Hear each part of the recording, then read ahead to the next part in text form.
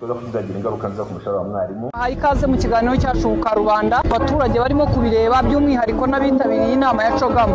Very small now, everything is global. Abantu barimo kwimuka ku bushake bwabo. Bavuze ngo baragenda ku bushake, utari bugira ubushake arahaguma rero. Nta utari bubugire. Nyakubahwa Perezida wa Repubulika, hewe ishema no guhagarara imbere yanyu, nzanywe no kubashimira. Tukarakara bihagije. Meya, wowe urakara ryari? Human values. The role of the Commonwealth in With the Commonwealth. I would like just to rebound of what President Kagame. Technology is amazing, isn't it? They have a demographic that. Perezida wa Repubulika nishimiye ko waje kugira ngo nyemurire ikibazo cyananiye. Noneho ngiye kukibaza baramfata baramfunga. Kagira amata nkayo waduhaye Kagame Paul Kagame we. Gutangira umuryango unezerewe bisaba guhitamo neza. Gusa mu gihe utsikiye ugakosa siryo herezo rya byose. Nubwo bisa nkaho biguteye guhangayika, twe tugusaba gutuza ugatekereza gato maze ugahitamo Kilan Spring Mattress. Matora ya rasoro. Amahitamo y'abifuza kubana karamata. Kilan, so durable, so healthy, so affordable. Yego nshuti bakunzi rero mukurikira ibiganiro byacu Kubyo Fashion Shop, noneho kugira ngo muyibone uraturuka kuri Rwanda Revenue. Hari akarenge kanditsemo Kubyo Fashion Shop muri nyubako ya Mike. Muri Mike ako karenge kari mu ibara ritukura. Iyo urebye hasi ibara ritukura ribona harimo numero za telefone wahamagara. Ako karenge kanditsemo Kubyo Fashion ugakurikire karakujyana mu iduka ngo pi. Kuri wowe ukunda kwambara bya gisirimu kaberwa, gana Kubyo Fashion House. Muri Kubyo Fashion House urahasanga amashati meza y'abagabo y'ubwoko bwose kandi ya original. Tunabafitiye amapantaro ya original kandi akomeye. Muri Kubyo Fashion House tunabafitiye imyenda myiza y'abakobwa n'abadamu itandukanye. Kubyo Fashion dukora mu nyubako ya Mike. Winjira hakorera Rwanda Revenue ugakurikira kanenge kandi zo Kubyo Fashion Shop kakugeza neza dukorera. Kuri ubu kandi tufite umwihariko uko dufite atelier ibadodera modeli zose mwifuza. Ku bindi bisobanuro uhamagara kuri 07 94 280 443 cyangwa se 07 45 28 084. Kubyo Fashion Shop, style with us. Ubuyobozi bw'ibitaro bya Yahawe International Hospital bikorera Nyarutarama hafi y'urusengero CLA bufatanyije n'ikigo Actide International buramenyesha ko guhera tariki ya 3 kugeza ya 6 z'ukwezi kwa 4 hazaba hari abaganga b'inzobere mu kuvura no kubaga bakurikira: umuganga w'inzobere mu kuvura no kubaga indwara zo mu ngingo, iz'amagufa n'iz'umugongo, orthopedic and spine surgeon, umuganga w'inzobere mu kuvura no kubaga indwara z'urwungano ngogozi, imisipa n'ibibyimba bitandukanye hakoreshejwe ikoranabuhanga, general and minimally invasive surgeon, ndetse n'umuganga w'inzobere mu kuvura no kubaga indwara zifata imyanya y'inkari, izifata imiyoborantanga, prostate n'izindi ndwara z'impyiko, urologic surgeon. Ukeneye kwaka gahunda no kuzabonana na muganga hamagara kuri 0788125035 cyangwa 0782343710. Ukorera ahantu uba wifuza ko umutekano waho uguma mu ntoki zawe. Ese bigeze baguhangika bakaguha inote za pirate? Ujya wifuza kumenya ibiberi wawe no mu gihe udahari? Wigize utegura ibirori ubura sonorisation nziza itanga umuziki utaryana mu matwi? Muri business yawe abakozi batinda kugera ku kazi umusaruro ukabura? Igisubizo ni Kigali Smart Solutions. Tugufitiye imashini zitwa X-ray baggage scanner z'ubwoko butandukanye bukoreshwa mu gusaka ibikapu kugira ngo barebe ko ntawinjanye ikitemewe mu nyubako. Dufite imashini za walk through metal detectors z'ubwoko butandukanye zikoreshwa mu gusaka abantu bazinyuramo kugira ngo harebwe ko nta byuma bitemewe umuntu agiye kwinjana mu nyubako. Hari kandi na zindi zo mu ntoki zizwi nka handheld metal detector wakoresha mu gusaka umuntu. Tugufitiye imashini zizwi nka money counter machine. Izi mashini zigufasha kubara amafaranga mu buryo bwihuse. Gufitiye amakamera y'ubwoko burenga 100 zifashishwa mu gucunga umutekano w'ibintu ndetse n'abantu. Izikora ku bipangu, video door phone, iz'abana bato, izihishe hidden camera ndetse na accessoires zazo harimo hard disk screen ndetse n'ibindi. Tugufite ibikoresho bitandukanye by'ikoranabuhanga ICT harimo ama routers, D-Link, TP-Link ndetse na telefone n'imigozi ya internet. Dufite imashini zifashishwa muri EBM zitwa POS machines z'ubwoko butandukanye, printer n'impapuro zazo. Tugufite projector z'ubwoko butandukanye zifashishwa mu nama n'intoya zikoreshwa mu rugo. Ibikoresho byo muri Hasto bifasha mu guhamagara abaseriva bwo no kuvuga wireless calling www.kigalismartsolutions.com.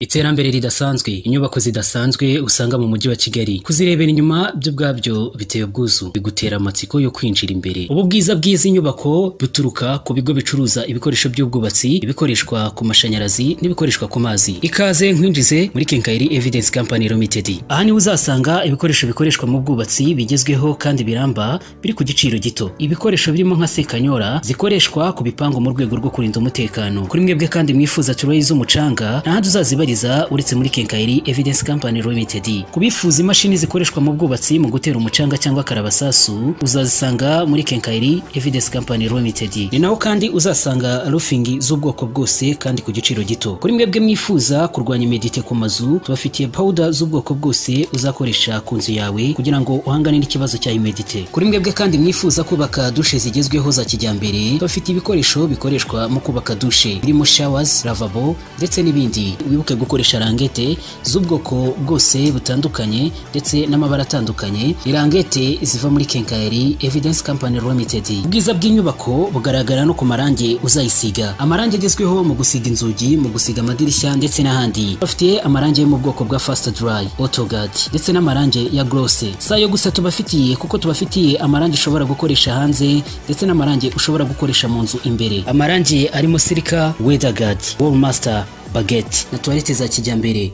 Wese Trick, Wese Melano. Ninde wigeze kugira inyubako nziza yubatse mu buryo bugezweho ntiyifuze gushyiramo ibikoresho by'amashanyarazi bigezweho? Niyo mpamvu Kenkayiri Evidence Company Limited yabazaniye igisubizo ku bikoresho bikoreshwa ku mashanyarazi. Ibikoresho birimo Kiming, Kime na Vico. Si bigusa kandi kuko tubafitiye switch box ndetse n'insinga zikura umuriro ku mapoto. Kandi wifuza insinga zikoreshwa muri installation, igisubizo ni Kenkayiri Evidence Company Limited. Ibi byose bikagendana n'amatara agezweho, spotlight, panlight, saving lamp. Tubafitiye kandi amatiyo akoreshwa ku mashanyarazi, amatiyo akomeye aramba kandi ari ku giciro gito. Amatiyo ya pen 6, amatiyo ya pen 4 ndetse n'amatiyo ya HDP. Reka dutekereze ko inyubako yawe yubatse mu buryo bugezweho, ariko ntuzibagirwe gukoresha ibikoresho by'amazi kuri muri Kenkayiri Evidence Company Limited kuko tugufitiye accessories zose zikoreshwa ku mazi. Ni nako kandi mwebwe mwifuza imigozi y'ibiro bibiri, imigozi ikoreshwa ku buhinzi ndetse n'ahandi hatandukanye uzayisanga muri Kenkayiri Evidence Company Limited. Buri muntu wese wumvise ibyiza nk'ibi yibaza uburyo yabona izi service kuko Kenkayiri Evidence Company Limited ikorera Nyabugogo. Uvuye muri gare ya Nyabugogo muri metero 150 ku nyubako ya Hope Guest House urabona icyapa kinini cyanditseho Kenkayiri Evidence Company Limited. Ibindi bisobanuro waduhamagara kuri 07 85 88 77 00 cyangwa ukaduhamagara kuri 07 86 70 0114. Ushobora no kutwandikira kuri mail yacu ariyo key.evidence.co.rtd@gmail.com.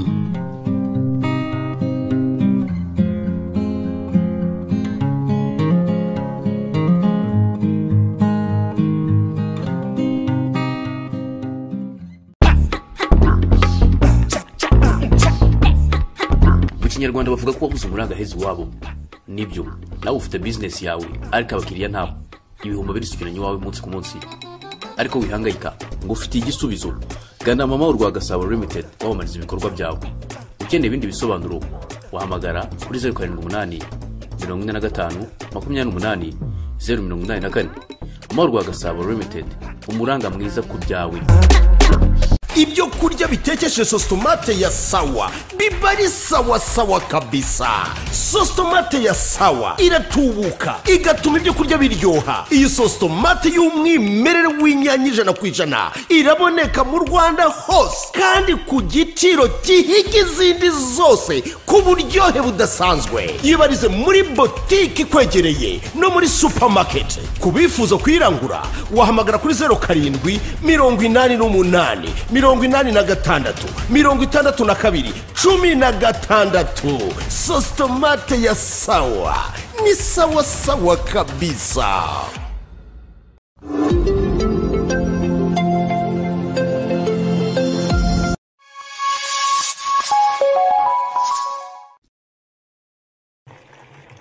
Twebwe kuzagira ingaruka nziza ku mushahara wa mwarimu. ikaze mu kiganiro cyacu. Meya, wowe urakara ryari? Human values. The role of the Commonwealth in Yahawe, the Commonwealth. I would like just to rebound of what President Kagame. technology is amazing, isn't it? I mean, You know, they have a demographic that. kuba perezida wa repubulika nishimiye ko waje ino kugira ngo unyemurire ikibazo cyananiye noneho ngiye kukibaza. igitondo cyiza wowe tuzindukanye mu kiganiro cyacu twibature cya buri gitondo kiva ku isaha 1 kugeza ku isaha 3 za mu gitondo kuva kuwa mbere kugeza kuwa gatanu. Turi kuwa gatatu ku itariki 27 rwose 27 ntibiba ni 27 baramutse neza bwana Sadc. meze neza nta kibazo. ijoro ryabaye rirerire tugeze nk'umunsi hagati twararengeje tugeze kuri 18 17 gutyo muri 30 muri 30 ngira ni iminsi 40. oya ake 40 ni twebwe abakirisi meze murayifunga nishobora kugufunga ariko nibyo buri muntu uko ashoboye burya ntabwo wakora ibyo utari ubasha. kwemera si ikintu kurarema. kwemera kurarema. kwemera no kwizera ni kimwe. ibaze tubaye tudasenga twaba tumeze dute? tubaye tudasenga aho twadutandukanye n'inyamaswa ariko ubushobora kusanga zisenga. inyamaswa zirasenga bavuga ngo ya indigo y'amajanja abiri ngiyo yinywera amazi kararama ngibisenze bivuze uti urakoze nyakasari ngamanuke neza kandi atume ngubwa neza. inyamaswa zirasenga mu kirere bihagaze bita ariko ibintu bya meteo nabyo turaza kubisubiramo muri no minsi ntago biri guhura.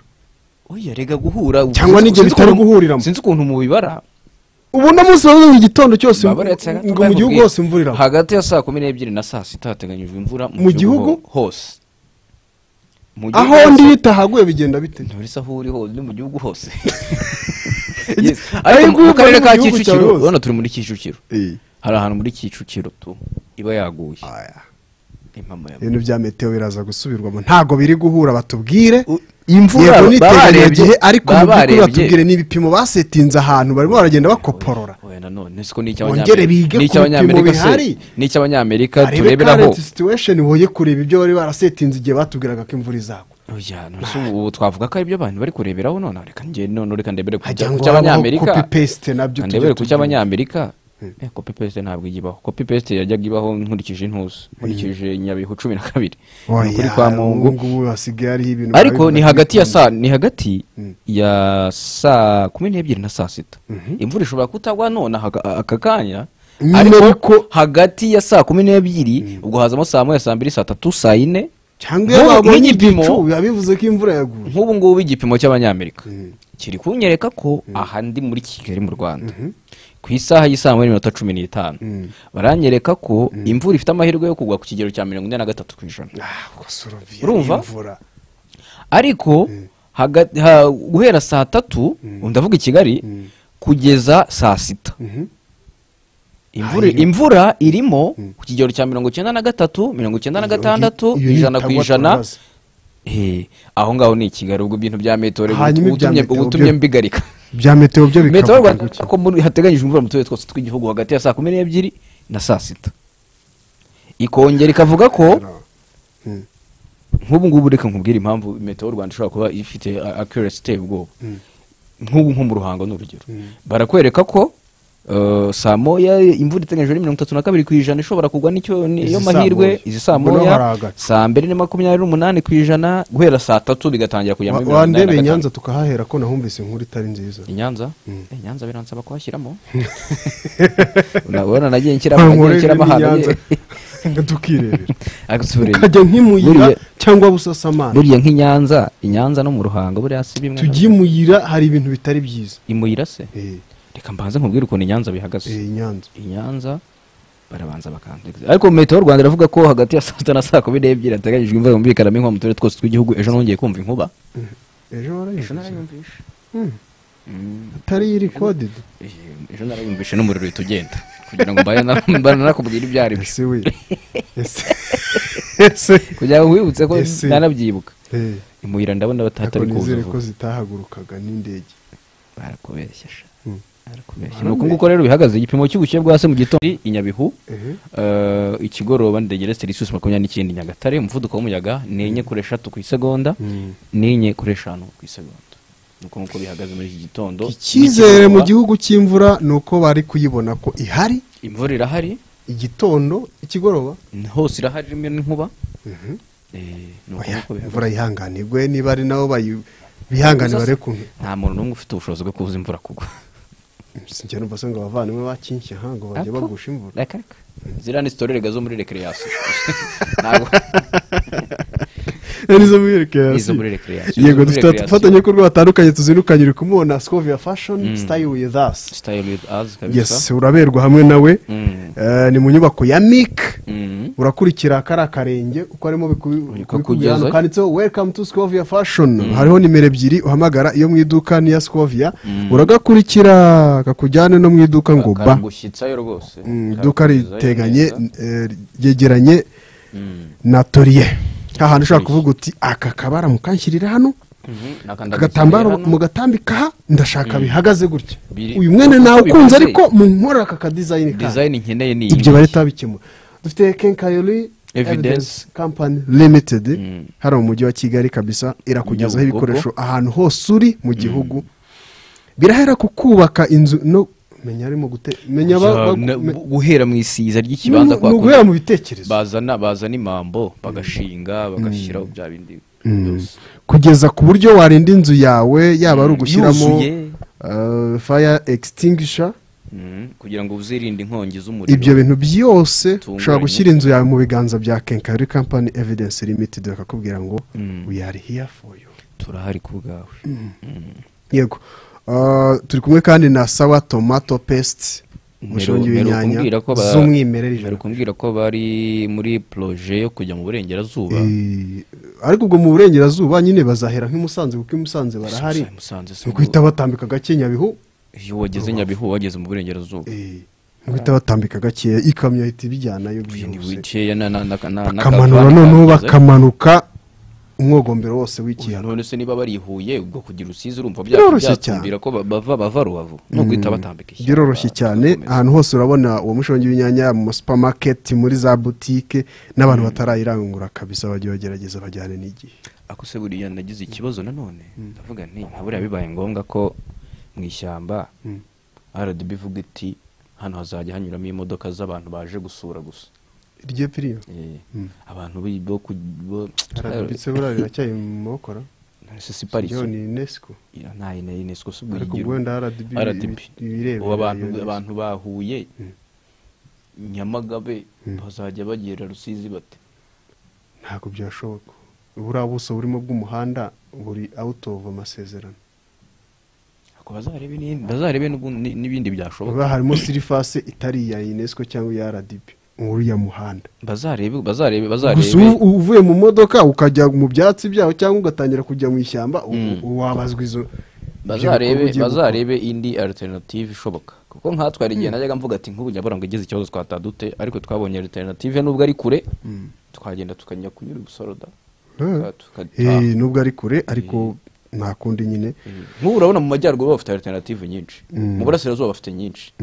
ariko amajyepfo n'uburengerazuba ni duke tugiye kugaruka ku ngingo zitandukanye mu kiganiro cyacu turaza kureba byinshi bindi bikubiye mu kiganiro Perezida Kagame yagiranye na kino gitangazamakuru Jeune Afrique haracyarimo ingingo zirimo harimo ingingo nyinshi Afurika igenda irekura nka Papa Sava irekura mu maseri nabonye bari kurekura mu maseri barekura mu maseri yego ariko ni ntuze yo gucuruza kuko urabona hari ingingo ziba zavuzweho ziri sensitive hakaba n'utundi tuntu turi extra tuba twagiye twongerwaho wabonye ko na NTV igihe yarekuraga ejo bundi itarekuye byose nayizana nayo iracyadu ushobora gusanga wenda nayo irimo igiye kuduha indi seri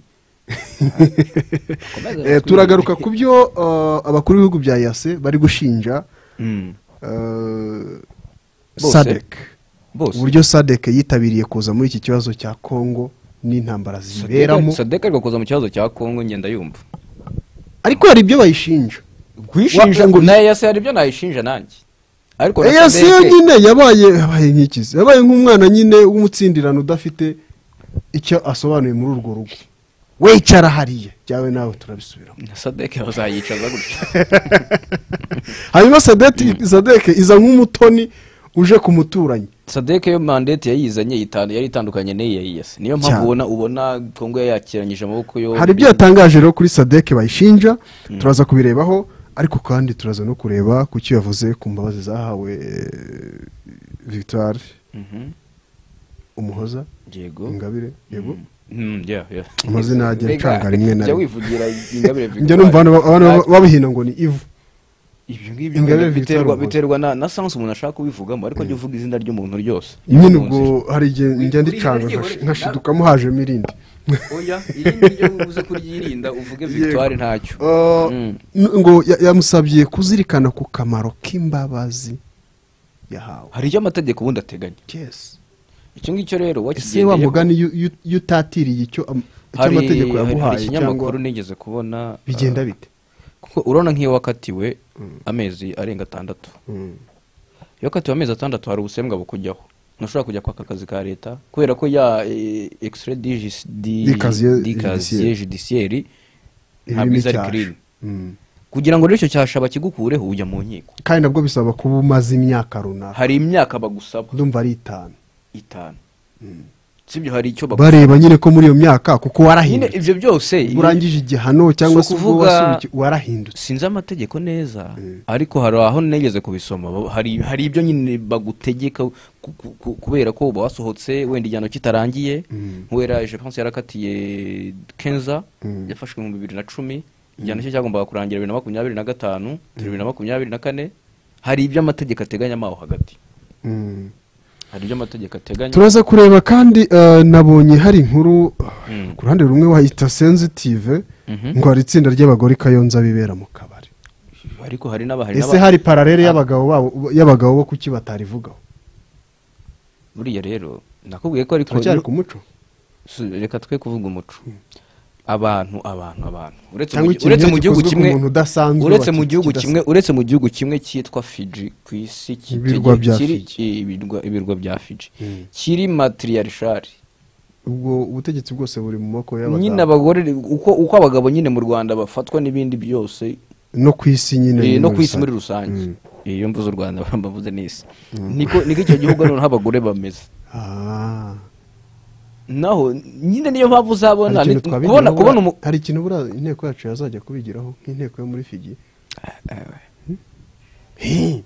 Uranga mu kabarise yapanga president w'inteko ishinga amategeko bagapanga nk'urugendo niba Fiji igira parliament bakajya kureba iyi systeme ya matriarchale irafata se. Ni iki yazanyemo ku buryo muvuga ngo dukoze patriarchale bya kwaca Fiji nuko abagore ari bo benshi. Niyo mpamvu se. Niyo mpamvu pe. Agaho bahari kushobora nyine ariko ushobora kugira nk'abagabo barabaye nk'ibishyimbo byameze munsi y'amateke ntibazamuka. Ushobora kushaka nk'abagabo nka 3 muri Fiji. Twagize bagira visa. Gerega nta kibazo mfite. Bagira uviza. Ikibazo ni kure kandi visa uyibona ugezeyo. Ako baba muri Commonwealth. Niko baba muri Commonwealth. Urumva sa kenshi ntiwayibona ugezeyo. Simbizi. Ariko ni kure ibirometero. Ni kure cyane ni muri Pacific. Kure se hageye. Kandi Pacific zo harahiri. Nagahugu gato. Aya nagahugu gato kabaho. Ariko hari n'ibindi byaje bivuga mu mutekano muri Kongo turi bugende tureba kuri situation uko imeze iyo za Masisi na za Sadc. Ngo hari komba zitoroshye hagati ya M23 na Wazalendo. Yes, kuri zitariki 27 uyu munsi babyutse bakubitana. Byanze bikunze turi bunyuzemo amaso mu nkuru zitandukanye nakubwiraga nti uze kuntera akajisho kuri Inyanza imuteganya gihe ryaho pe. Mbyutse numva makuru niba rejo yabaye umusore w'imyaka 27 si umusore ubwo kwa ko yashatse n'umugabo 27 niyo yari afite. Yego yapfuye wabirangije wabyeretswe ariko umva urwapfuye byagenze bite umugabo yagize gutya afata indyankwe intorezo rushenyi bya bindi byose ko bayita ishoka ajya kwasa sinzi niba yarasaga ibiti akabirimbura cyangwa yarasaga ibishyitsi icyo sinkiza ariko ajya kwasa ajya gusenya abandi niko babivuga cyangwa se mu nce z'amajyepfo tuvuga kujya gutashya aragenda ajya gutashya bisanzwe baramufata ngo yari ari mu ishyamba rya leta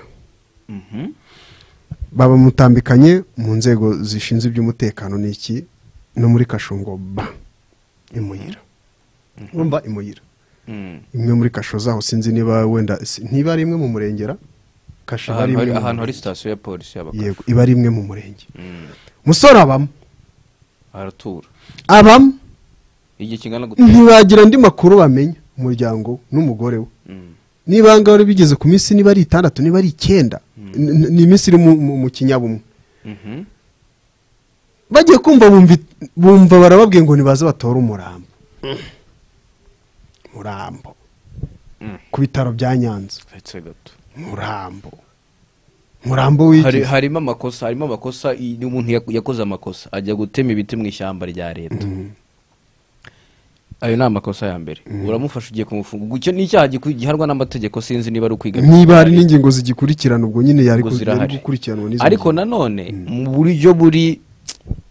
mu buryo buri professional umuntu niba wamufashe unotifiye umuryango akabwira ati uyu muntu n'uyu kereka biri mu bintu bigendanye n'umutekano rusange w'igihugu bateza terrorisme cyangwa terrorisme ibintu nk'ibyo byose by'umutekano ariko nanone bashaka kumarana igihe runaka rwose ntacyo baravuga kuko reka nguhe urugero nk'ejo bundi mu Burusiya hari igitero cyahabaye wabonye abavandimwe ukuntu babazanye bameze arabona abonye ufite itama rigera hano oya numvise na perezida avuga ati tuzabica nta n'imikino ihari ngo tuzabica sinabihamya neza ariko byibuze urabona ko hariya baratangaje niyo yaba afite umuntu wabo aravuga ati yego umuntu wanjye yakoze amakosa ariko nshobora kugenda nkamureba hariya ariko niba inzego zifasha umuntu zikagenda zikamushyira muri kasho ngo niwe nashyira mu kigo bya bigo bya transit center sasa ubwo ngo umudamu we n'abo mu muryango we ngo rimwe babonye ngo abashinzwe iby'iyo sitasiyo n'abandi nyine bari muri dosiye nyine baje kuri uwo muryango ngo sinzi ibyo bari baje kubabaza ngo noneho ngo umwe muri bo nyuma umva harimo bafande nyine ngo umwe muri bo nyuma ngahamagara telefone y'uriya mudamu ngo aramubwira ngo ntabwo wigeze kubona ngo umugabo ngo wari uru ruhande ngo rwafande munini ngo w'amanyenyeri ngo uruhande rwafande munini ngo ndamwibuka ngo ni jyewe rero sasa kugira ngo umuntu wawe avemo urasabwa inotize amaraki 2 manini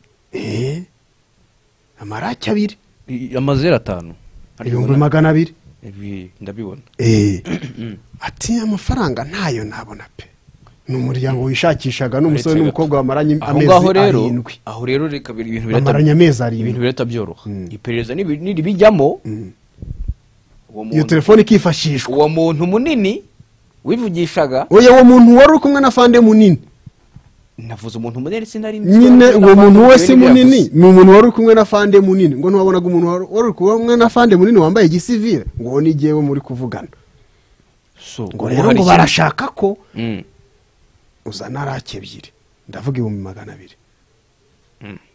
ngo umuntu wawe ukamubona avuga ati aya mafaranga ntayo nabona nk'abantu bari bibaniye bataranaseza kwakunda umusore n'umukobwa bikundanira bakibanira avuga twende anytime tuzabona ubushobozi tuzajya ibintu byacu mu mategeko cyangwa no ku mugaragaro ati amafaranga reka ntabona reba n'abantu batunzwe no kuba umugabo yajya kwiyasiriza inkwi akajya kwigurishiriza wenda ngo ubake ruswa yo mu magana je nayita ruswa iyo yaba ari indonye kuko wari gukora njya mfata indonye nkaho hari amafaranga mpaye umuntu nibeshye kare wari kunkorera service simbizi ukuntu ushaka kubara ariko nabonye ibya ruswa n'intuze reka tubyihorere rwose ntabwo birangira icyatwe kiri mu ikote rya ruswa ziriya mpaka ni nko kuvuga ati inkoko nigi habanza iki ariko icyatwe kiri mu ikote rya ruswa arayabura ntamaze kuyabura buke baramuhamagara ngo barabahamagara ngo baze batore umurambo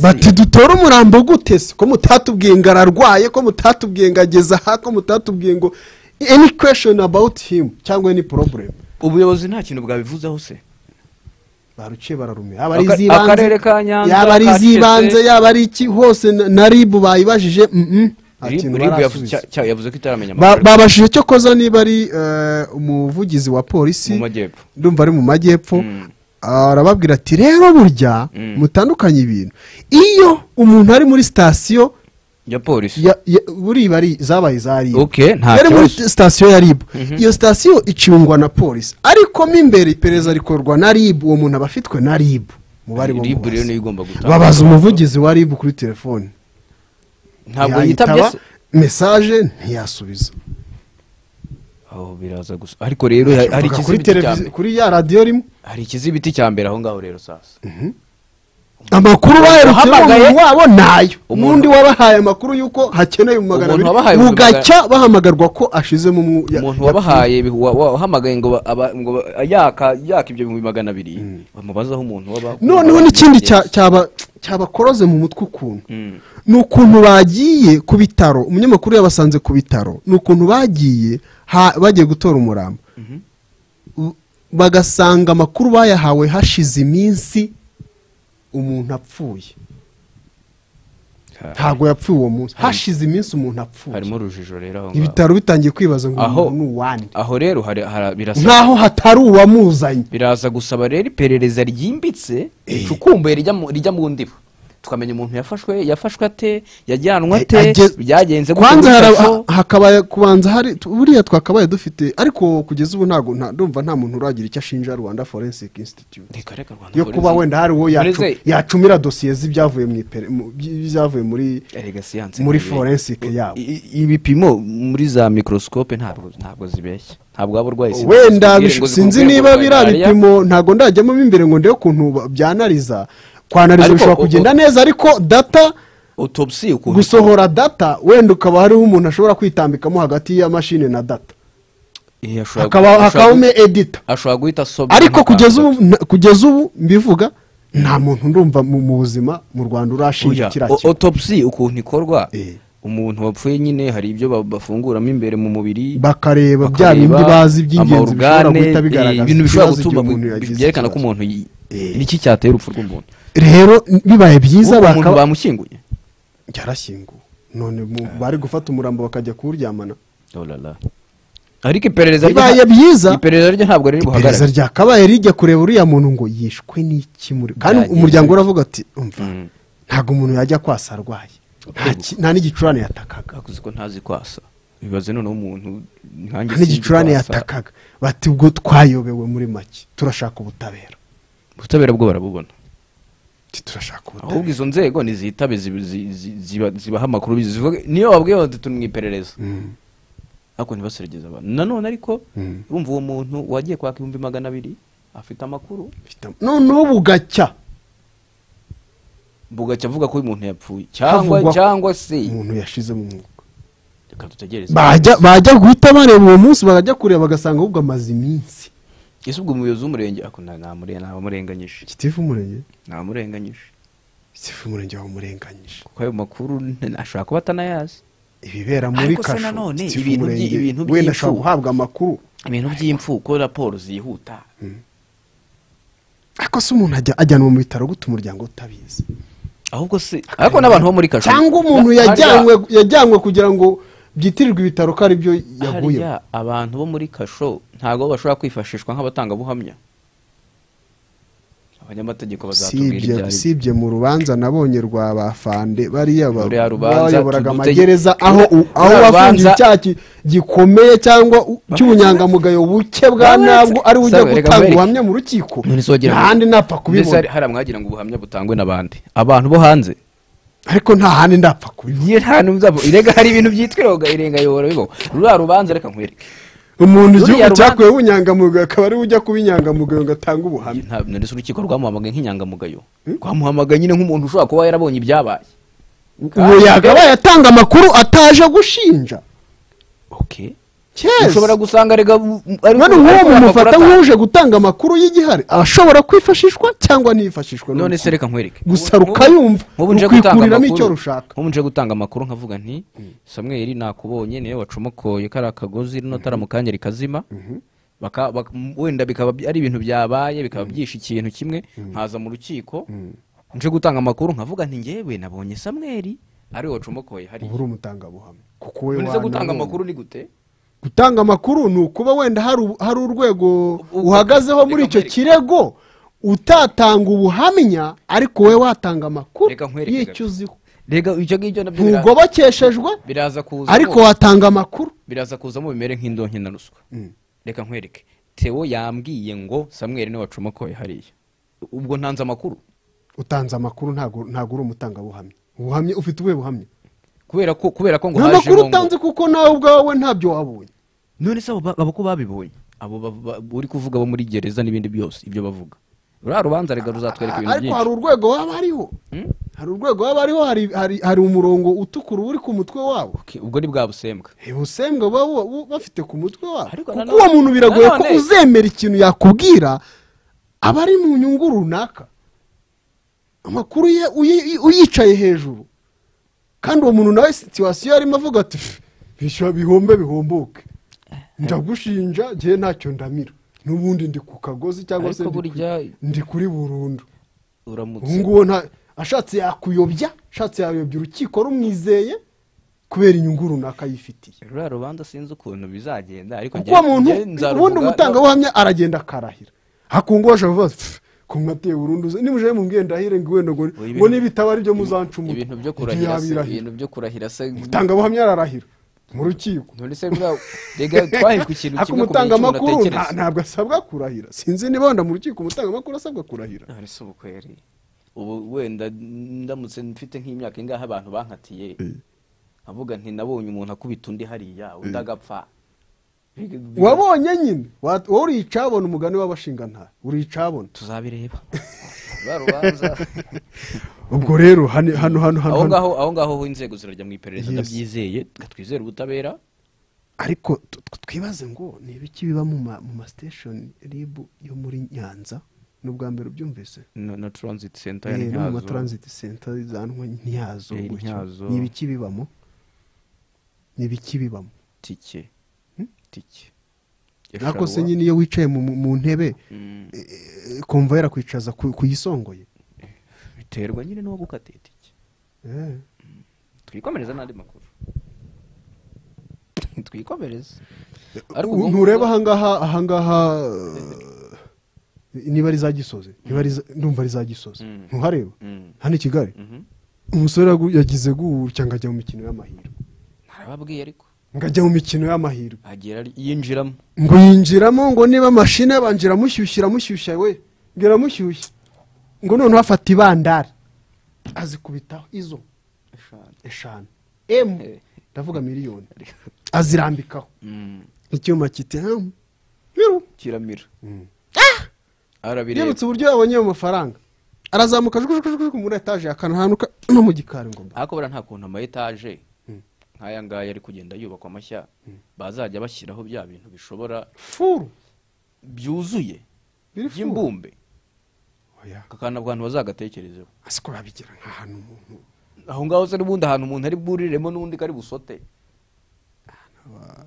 yanaca no mu idirishya ntacyo tukabona ko nyine yari yabuze ubundi buryo umusore aba arirangije yariyahuye ngo baza kumenya amakuru y'uko ngo izo miliyoni 5 ngo yarazihawe n'iwabo ngo azijyane kuri banki niba ari ukwishyura ibintu runaka harimo ubwo butumwa rero iwabo ngo yumva ngo muri we yumva nta gisobanuro hari ibihugu ahita yishakira igisobanuro nk'urugero muri Turkiya niyo waburi ikipe gutya yamamaza ikintu cya betting giteye gitya barakubwira bati ntabwo ibintu byemewe hano nta hantu namwe dushaka kubibona muri iki gihugu hari n'igihe Kenya mu minsi ishize yabifuza ikibazo se ni betting none si ikibazo ni iki ntabwo ikibazo ari ubu se nitugira gutya nidukorera impanuka mu muhanda impanuka zose zabereye mu muhanda tuzakura imodoka mu muhanda wigeranye ibyo bintu betting ndabyumva n'ubucuruzi sibyo hari kimwe gisanga undi mu rugo ubu reka nkwereke hari gisanga umuntu mu rugo umuhanda hari ubwo gusanga mu rugo iwawe reka nkwereke reka ngo inkuru betting hari ubwo ari yikusanga mu rugo kwisanga ntituri muri gahunda ya tunyweresi yego tunyweresi nayo ndaje nkubwira umuntu wanze kuyumva arayizira ntituri muri gahunda ya tunyweresi ubwo ikibazo dufite inaha cyinshi sinshaka gusenya business z'abantu bakora ibintu byabo by'imikino y'amahirwe birabareba ntawe bashyira mu mugozi ni ishoramari nk'irindi ikibazo ubu dufite hano ni ikibazo cy'inzoga cyane ikibazo cy'ibyo bintu ikibazo ni icy'abantu mu mutwe batarakura ntabwo barakura ufite miliyoni 5 urubyiruko ugiye gutera zino kampani iyo zivuga buriya yavuga ati ewana leta ngenda yari yabariye nk'umunani avuga ati mfite eshatu leta nzirya mpite njyana 5 kuri banki z'iwacu mbahereze borudero yabo nanjye mpite ngafata mu ubundi hari umuntu ejo numvisha arimo avuga bya ya kampani ntago nshaka kubigarukaho naje gusanga ari ibintu bimeze nka ponzi scheme uyo ya kampani yo hano hari message zimeze nk'igihugu ponzi scheme ni ibintu umuntu ndaza kubikubwira inyuma ya kamera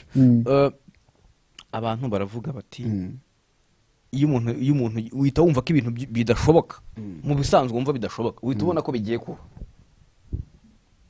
uhita uvuga ati ngewe zino miliyoni 3 nazibariye neza ndazibona 3 ngizi aho ziri ndazibona bya wapi tuguruka ingororero ku muntu wanze kumva gahunda ya tunyweresi yagize cy'umugabo n'abasore nkakubwira nti shada iri cupura reba irimo iki kanyanga super ya yindi imeze nka cyayi yavaga muri cyaki niba ari mu mure ajya inyange ni muri ngororero yego retiro umusore avuga ati haye mara nayirenze uzi ukuntu babiyumva abasore bari mu myaka yo ngiyo za 20 na ati mumpereze nuyimara ya 5 ngiye ayirambika umusore ashyira ku muntu ayirangije icupa babona arimo arafentinga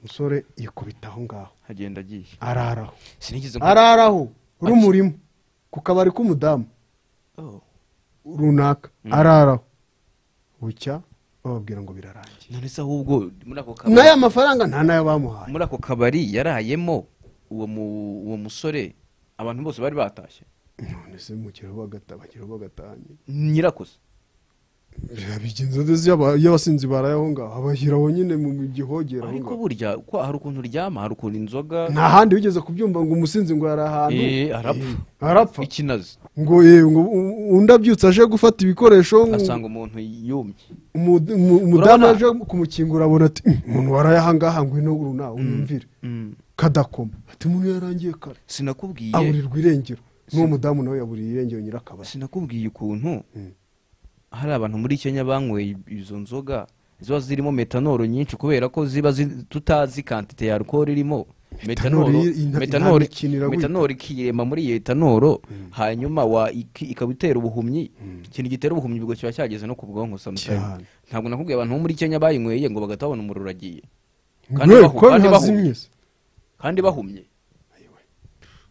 biriya bintu birica niyo mpamvu ntuzabona abagande banywa biriya bintu babinywa bariye kanyanga kari cyo bwenge yageze hariya kanyanga se none se wa muntu we bayifatanya ite inyanza cyangwa se ntawe mu gishanga si wa mugane nawe numvise ngo Kigali ni bayitetse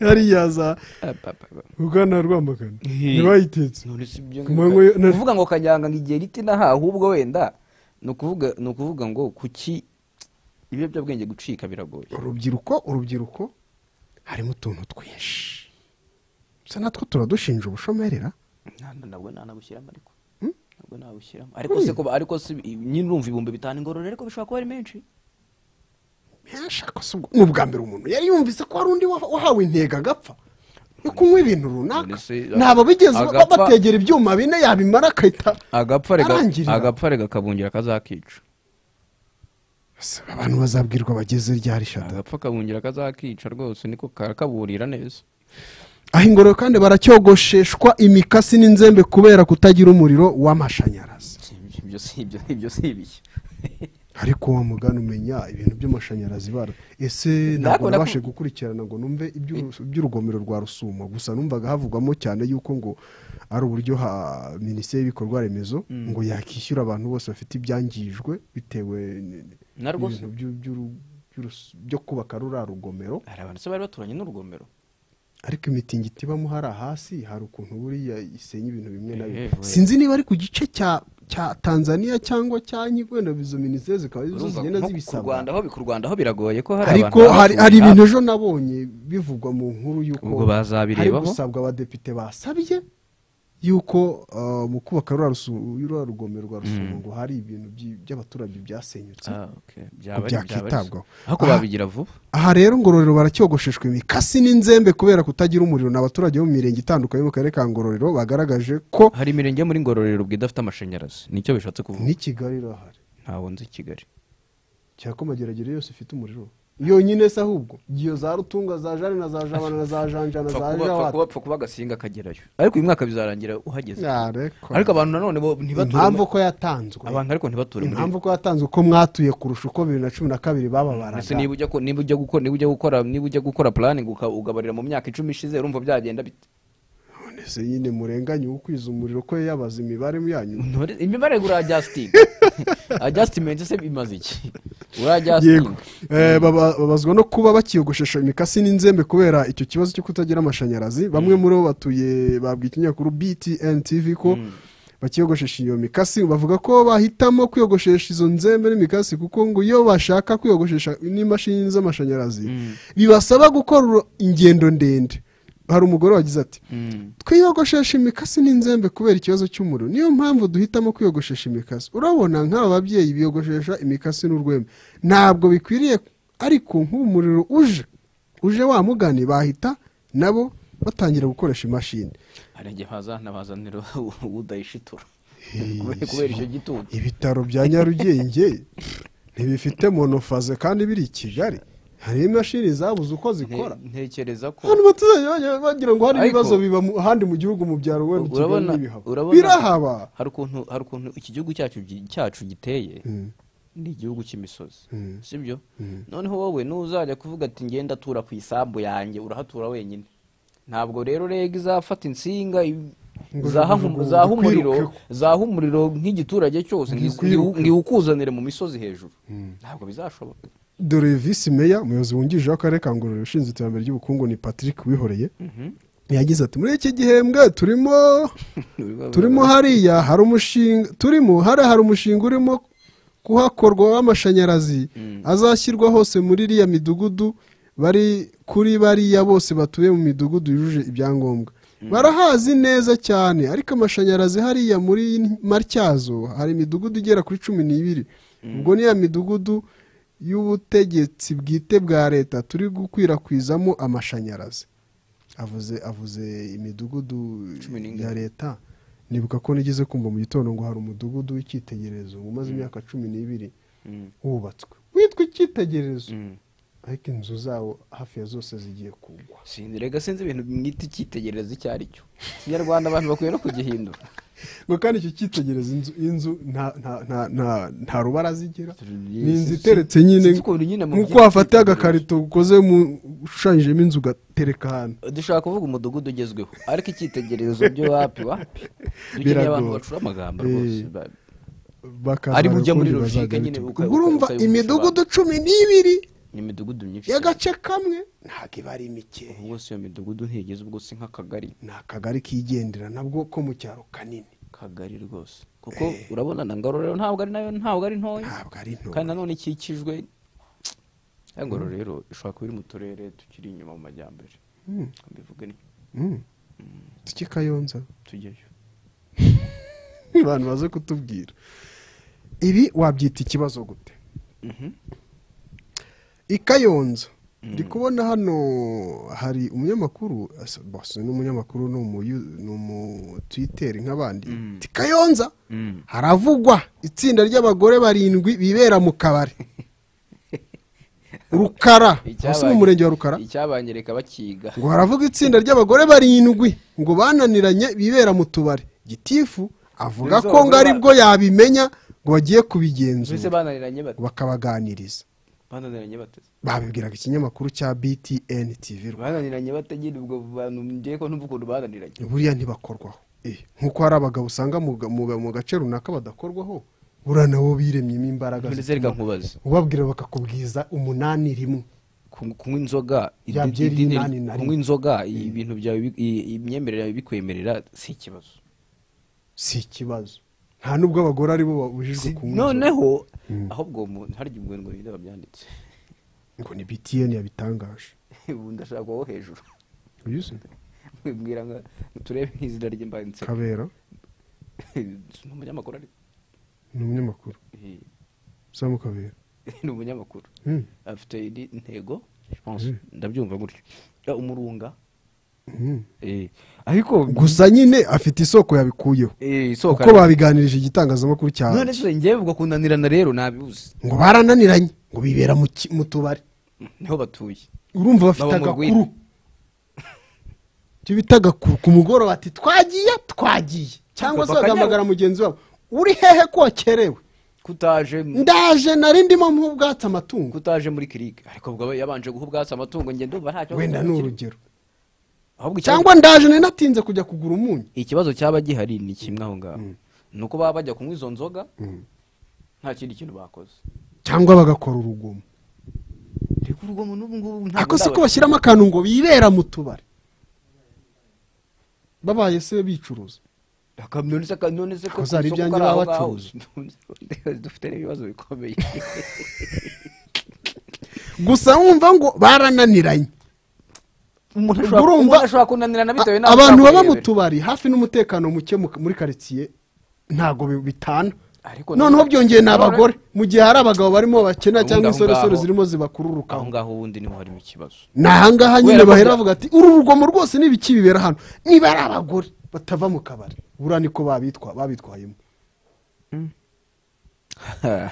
kandi nyirakabari shabo waba umurenganyije ntawakurura ntawashyiramo ikiziriko ati niba bampa amafaranga se pfa kuba batikopeye kuba nawe yubahiriza ya masaha ya leta y'akazi ubwo amasaha amusaguriwe ayo masaha rega ntabwo nayo minaroke nayo rega nayo ikwiye kuzajya rega abacuruzi nta masaha bagira amasaha basagurirwa nyuma y'amasaha y'akazi ariko amasaha y'akazi ntayayo ntabwo waba nta ya leta saa 3 kugeza saa ngahe saa 11 ubwo tubari dufungure saa 3 saa amasaha ya leta saa 3 zaryare za mu gitondo hoya kandi abacuruzi tubaye babwira ko urafungura nta soni mu masaha y'akazi nese abantu bose bakorera leta akazi kaba ahubwo avuga uti ntago amasaha y'akazi ya leta ntagakumva ubu natwe twibature tuyishyire saa 3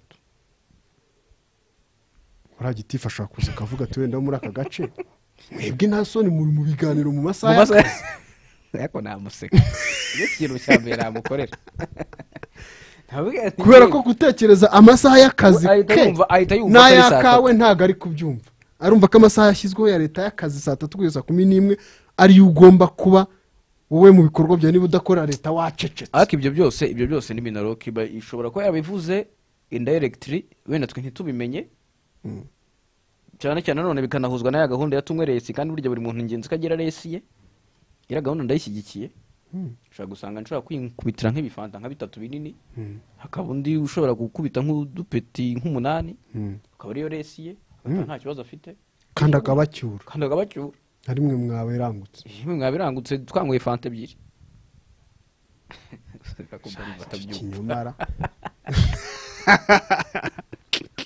ibyo bintu ntabwo byose mu matangazo cyane muri stories za rekerasi muri rekerasi si ibyo twayaga tubiganiro twari tubizi ariko ayo masaha y'akazi minaroke n'amifotora bakwiye kuyasobanura neza ni amasaha y'akazi kandi nta kandi abacuruzi utubari iyo bari gukora mu masaha banyuranye n'ahe masaha y'abandi yandi RDB ifite amasaha yayo buriya irafite kugeza saa 8 cyangwa saa 7 z'ijoro ari na RDB hano bayarwanda akurumva umugani amasaha agiye afite ba runaka mu Rwanda amasaha bitewe n'uyafite bitewe n'uyambaye ku kuboko RDB ndayo RDB iragenda ikagarukirwa mu gihe twe tugarukiye kuri 28 igarukira kuri saa 8 z'ijoro na saa 7 irangira umunsi ukaburarangiye ubwo amasaha ya leta na minaroke na mifotara arikaraga umunsi oya hera saa tatu urushinge rwawe rurikaraga saa tatu kugeza saa 11 birarangiye ubwo rero tubari ni guhera saa 11 saa 11 n'igice kugeza saa 6:59 mu cyaro no kugeza saa 3 ariko rero saa 3 baba batashye kandi ukabasaba imisoro nk'abandi bose bari cyane bakoze amasaha 28 bakoze 28 urabyumvise imusanze ntekereza ko nibyo kukumva n'umuntu umumotari abamotari bakomeye cyane ufite moto nziza ati birashoboka ko hari umuntu ushobora kuba aremereye mu biro afite n'amafaranga munini nk'undi yavuze 200 avuga ati ashobora kuba yarigeze gushaka umwana we nka nijoro agasanga yagiye mu Ruyama ari mu Rwagwa tavuga ati saa 7 bajye babe batashye bose nibo baturaruriye abana imusanze ngabivuriza ku kigo nderabuzima cya Muhoza kiriya mu mujyi mu Kadomo ngo bararira yo kwarika gusa ubwa mbere humvikanye ikibazo cy'imitangire mibi ya serivisi ku kigo nderabuzima cya Muhoza cyo mu karere ka Musanze ndabona handitse ikigo nderabuzima cya Muhoza Health Center Muhoza nyine muri Musanze yego nakerekezo kajyayo mu mwaka wa 2022 ubuyobozi bw'iki kigo nderabuzima bwabwitangazamakuru iki kibazo giterwa n'umubare muke w'abakozi umubare muke w'abaganga ngo bemererwe guhabwa abo ikigo nderabuzima cyajya kihembera aba banifitiye n'ingengo y'imari nabakire ahubwo minisante nitanga abakozi kuko ngo babemereye kuko bakihembera b'ikigo nderabuzima cyajya kihembera iki kibazo cy'abakozi bake cyaba amateka ariko undi bura wamugana ibigo nderabuzima byo mu mujyi birinda bigira abakozi bake gute kandi wenda bishobora kwibyaramo amafaranga ariko undi urajya gutanga amafaranga ya leta byagenze bite gutanga amafaranga ya leta byagenze bite oya hakaba hari ingengo y'imari ya leta noneho abandi bakozi biyongera ikigo nderabuzima kikabishyura bitewe na serivisi uburyo zitabiriwe nka kwa kundi ikigo gishobora kwizanira abantu imateri barenze 2 kikavuga ati twe dufite leta itwemerera umwe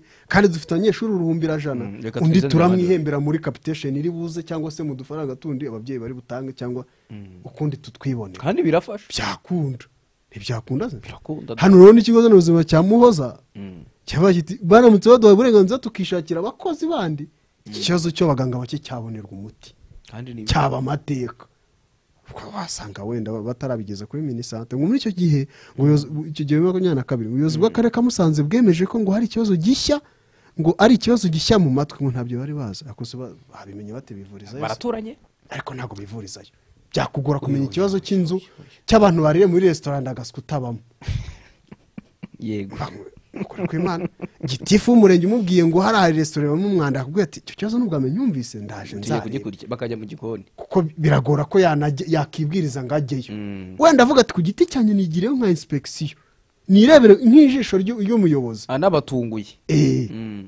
ashaka kuba nzageyo rero umuntu waruhaza nkubite nk'isahane mvuga ati ni imibereho mibi yose anshinja nibyo ntagize mu ruhare nta mumayuzi wagiye gukoza munsi y'intebe ngiye gushaka kare munsi y'igitanda akurinda akura ijigo ndabusoje umwana mwiza ariko nabonye n'akarere barimo bakavugurura hafi imyanya yose iri ku isoko naringize ngo hafi y'imyanya yose iri ku isoko y'akarere si ibyo meya na visi meya naringize ngo barimo baravugurura inyubako oya bari mu nyubako nshyashya cyane reka tugaruke mu isaha ya kabiri ubwo Musanze baze kureba ikigo nderabuzima gifite uburyo cyakemura icyo kibazo cy'abaganga bake ntabwo nzi niba ari minisante yabangiye ko bagikemura kuko ibijyanye n'ibigo nderabuzima bibazwa minisante ariko ubwo serivisi z'ubuzima ntabwo byakabaye niba abandi bavuga ati nta ngengo y'imari twabona abandi bayibonamo kuki batakemererwa ngo bishakire abakozi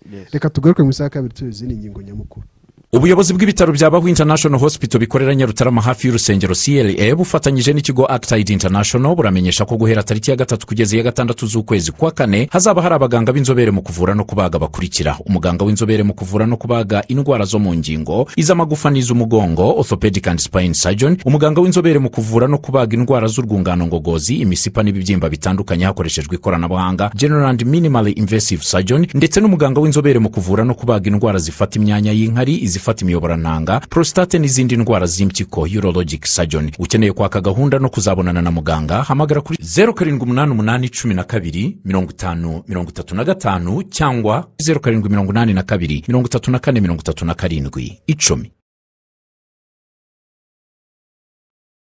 Gutangira umuryango unezerewe bisaba guhitamo neza. Gusa mu gihe utsikiye ugakosa siryo herezo rya byose. Nubwo bisa nkaho biguteye guhangayika, twe tugusaba gutuza ugatekereza gato maze ugahitamo Kilan.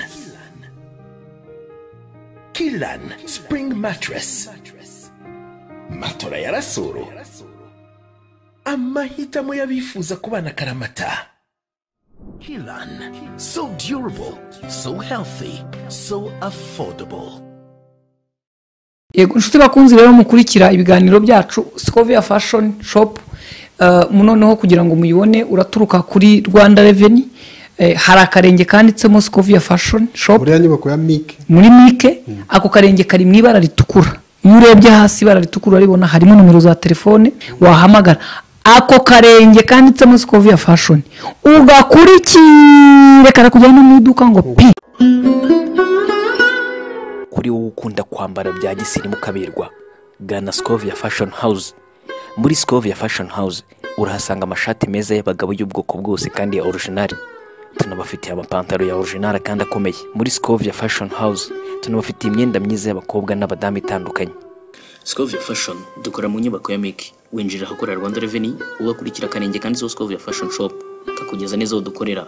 Kuri ubu kandi tubafitiye umwihariko uko dufite atelier ibadodera modeli zose mwifuza. Ku bindi bisobanuro wahamagara kuri 0794280443 cyangwa se 0788452084. Scovia Fashion Shop, style with us.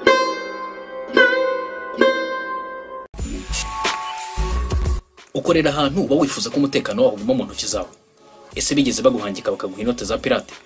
Ujya wifuza kumenya ibiberi wawe no mu gihe udahari? Wigeze utegura ibirori ubura sonorisation nziza itanga umuziki utaryana mu matwi? Muri business yawe abakozi batinda kugera ku kazi umusaruro ukabura?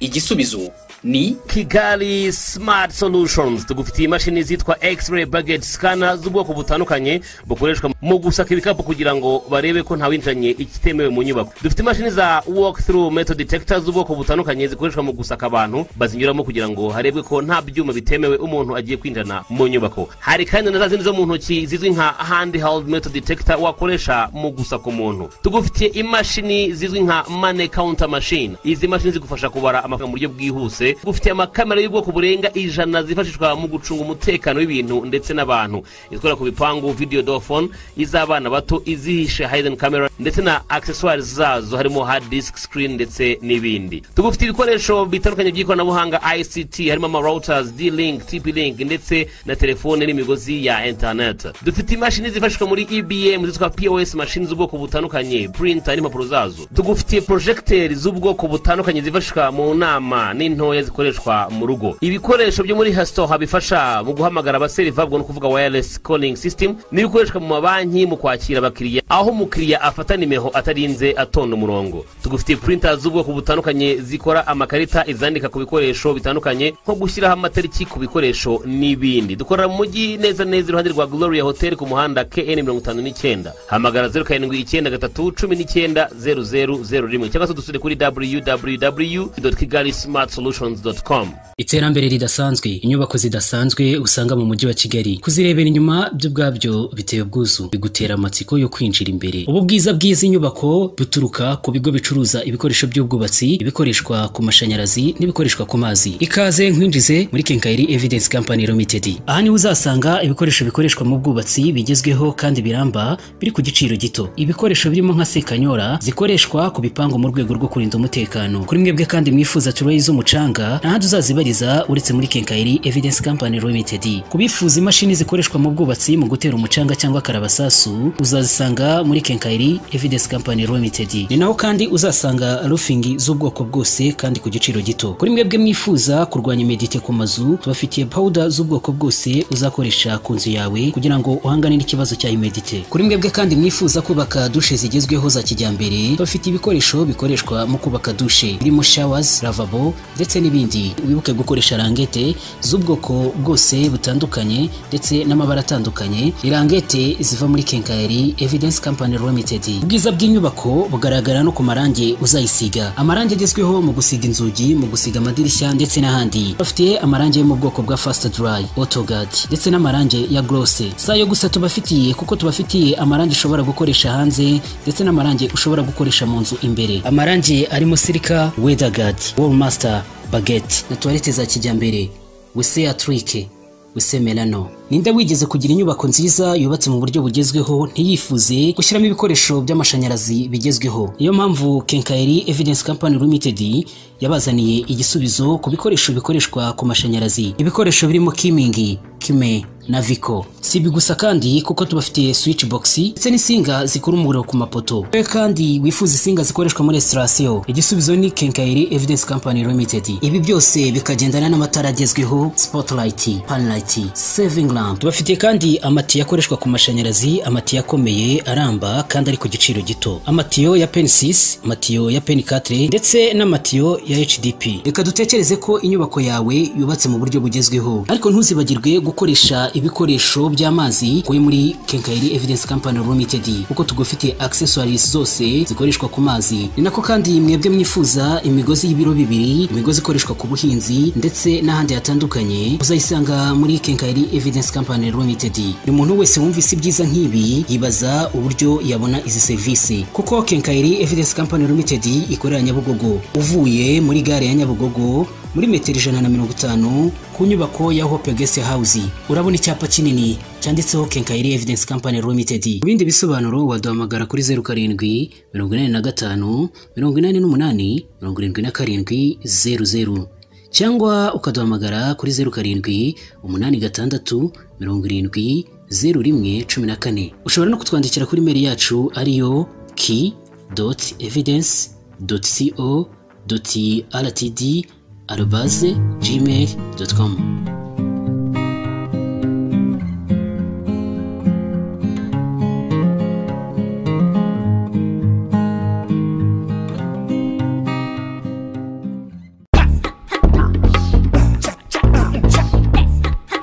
Kinyarwanda bavuga ko wabuze umuranga hezi wabo. Nibyo, nawe ufite business yawe ariko abakiriya ntabo. Ibihombo birisukiranye wawe umunsi ku munsi. Ariko wihangayika ngo ufite igisubizo. Gana mama urwa Gasabo Limited wamamariza ibikorwa byawe. Ukeneye ibindi bisobanuro wahamagara kuri 078 45 28 084. Mama urwa Gasabo Limited, umuranga mwiza ku byawe. Ibyo kurya bitekeshe sostomate ya sawa bibari sawa sawa kabisa.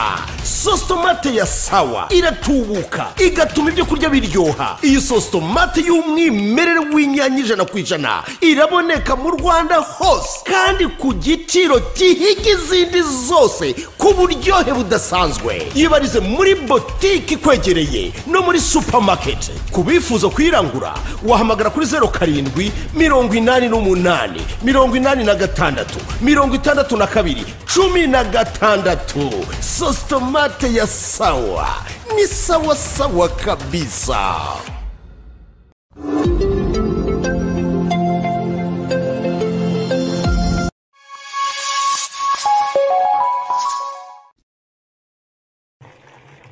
kuzagira ingaruka nziza ku mushahara wa mwarimu. Ikaze mu kiganiro cyacu ku Karubanda, abaturage barimo kubireba by'umwihariko n'abitabiriye inama ya Kagame. We're small now, everything is global. Abantu barimo kwimuka ku bushake bwabo. Uravuze ngo baragenda ku bushake, utari bugire ubushake arahaguma rero. Nta utari bubugire. Nyakubahwa Perezida wa Repubulika, hewe ishema no guhagarara imbere yanyu, nzanywe no kubashimira. Tukarakara bihagije. Meya, wowe urakara ryari? Human values. The role of the Commonwealth in... Yeah, with the Commonwealth. I would like just to rebound of what President Kagame Technology is amazing, isn't it? I mean, You know, if you have a demographic that kuba perezida wa repubulika nishimiye ko waje ino kugira ngo unyemurire ikibazo cyananiye noneho ngiye kukibaza baramfata baramfunga kagira amata nk'ayo waduhaye Kagame Paul Kagame we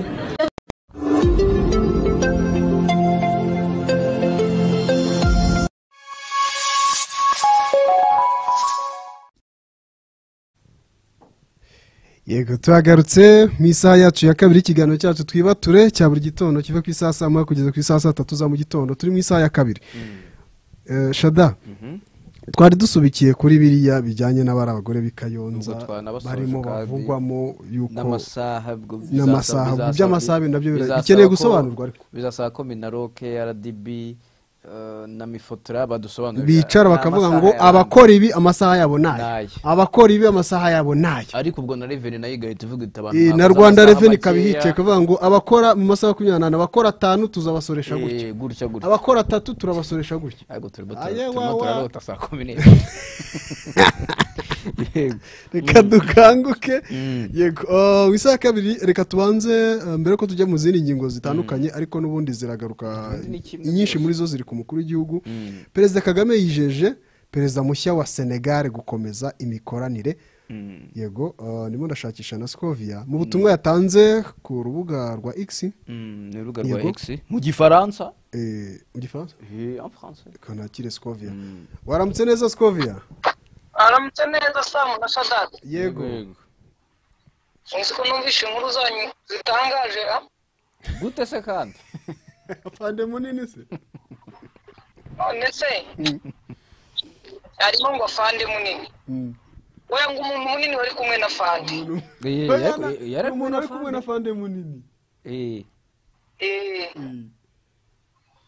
uyo itararangira ngo hari abagore bananiranye ngo bajya mu kabari jewe nibajije abo bagore bari mu kabari baba bakarimo bonyine ku buryo abo bagore bakwiye kuba inkuru kubera ko bagiye mu kabari cyangwa nuko bagiyeyo kenshi nk'abagabo nicyo twibazaga natwe ako kantu ko kunanirana twibaje bananiranye gute bananiranye kuri indi ore yasasi ku buyobozi no ku bagabo babora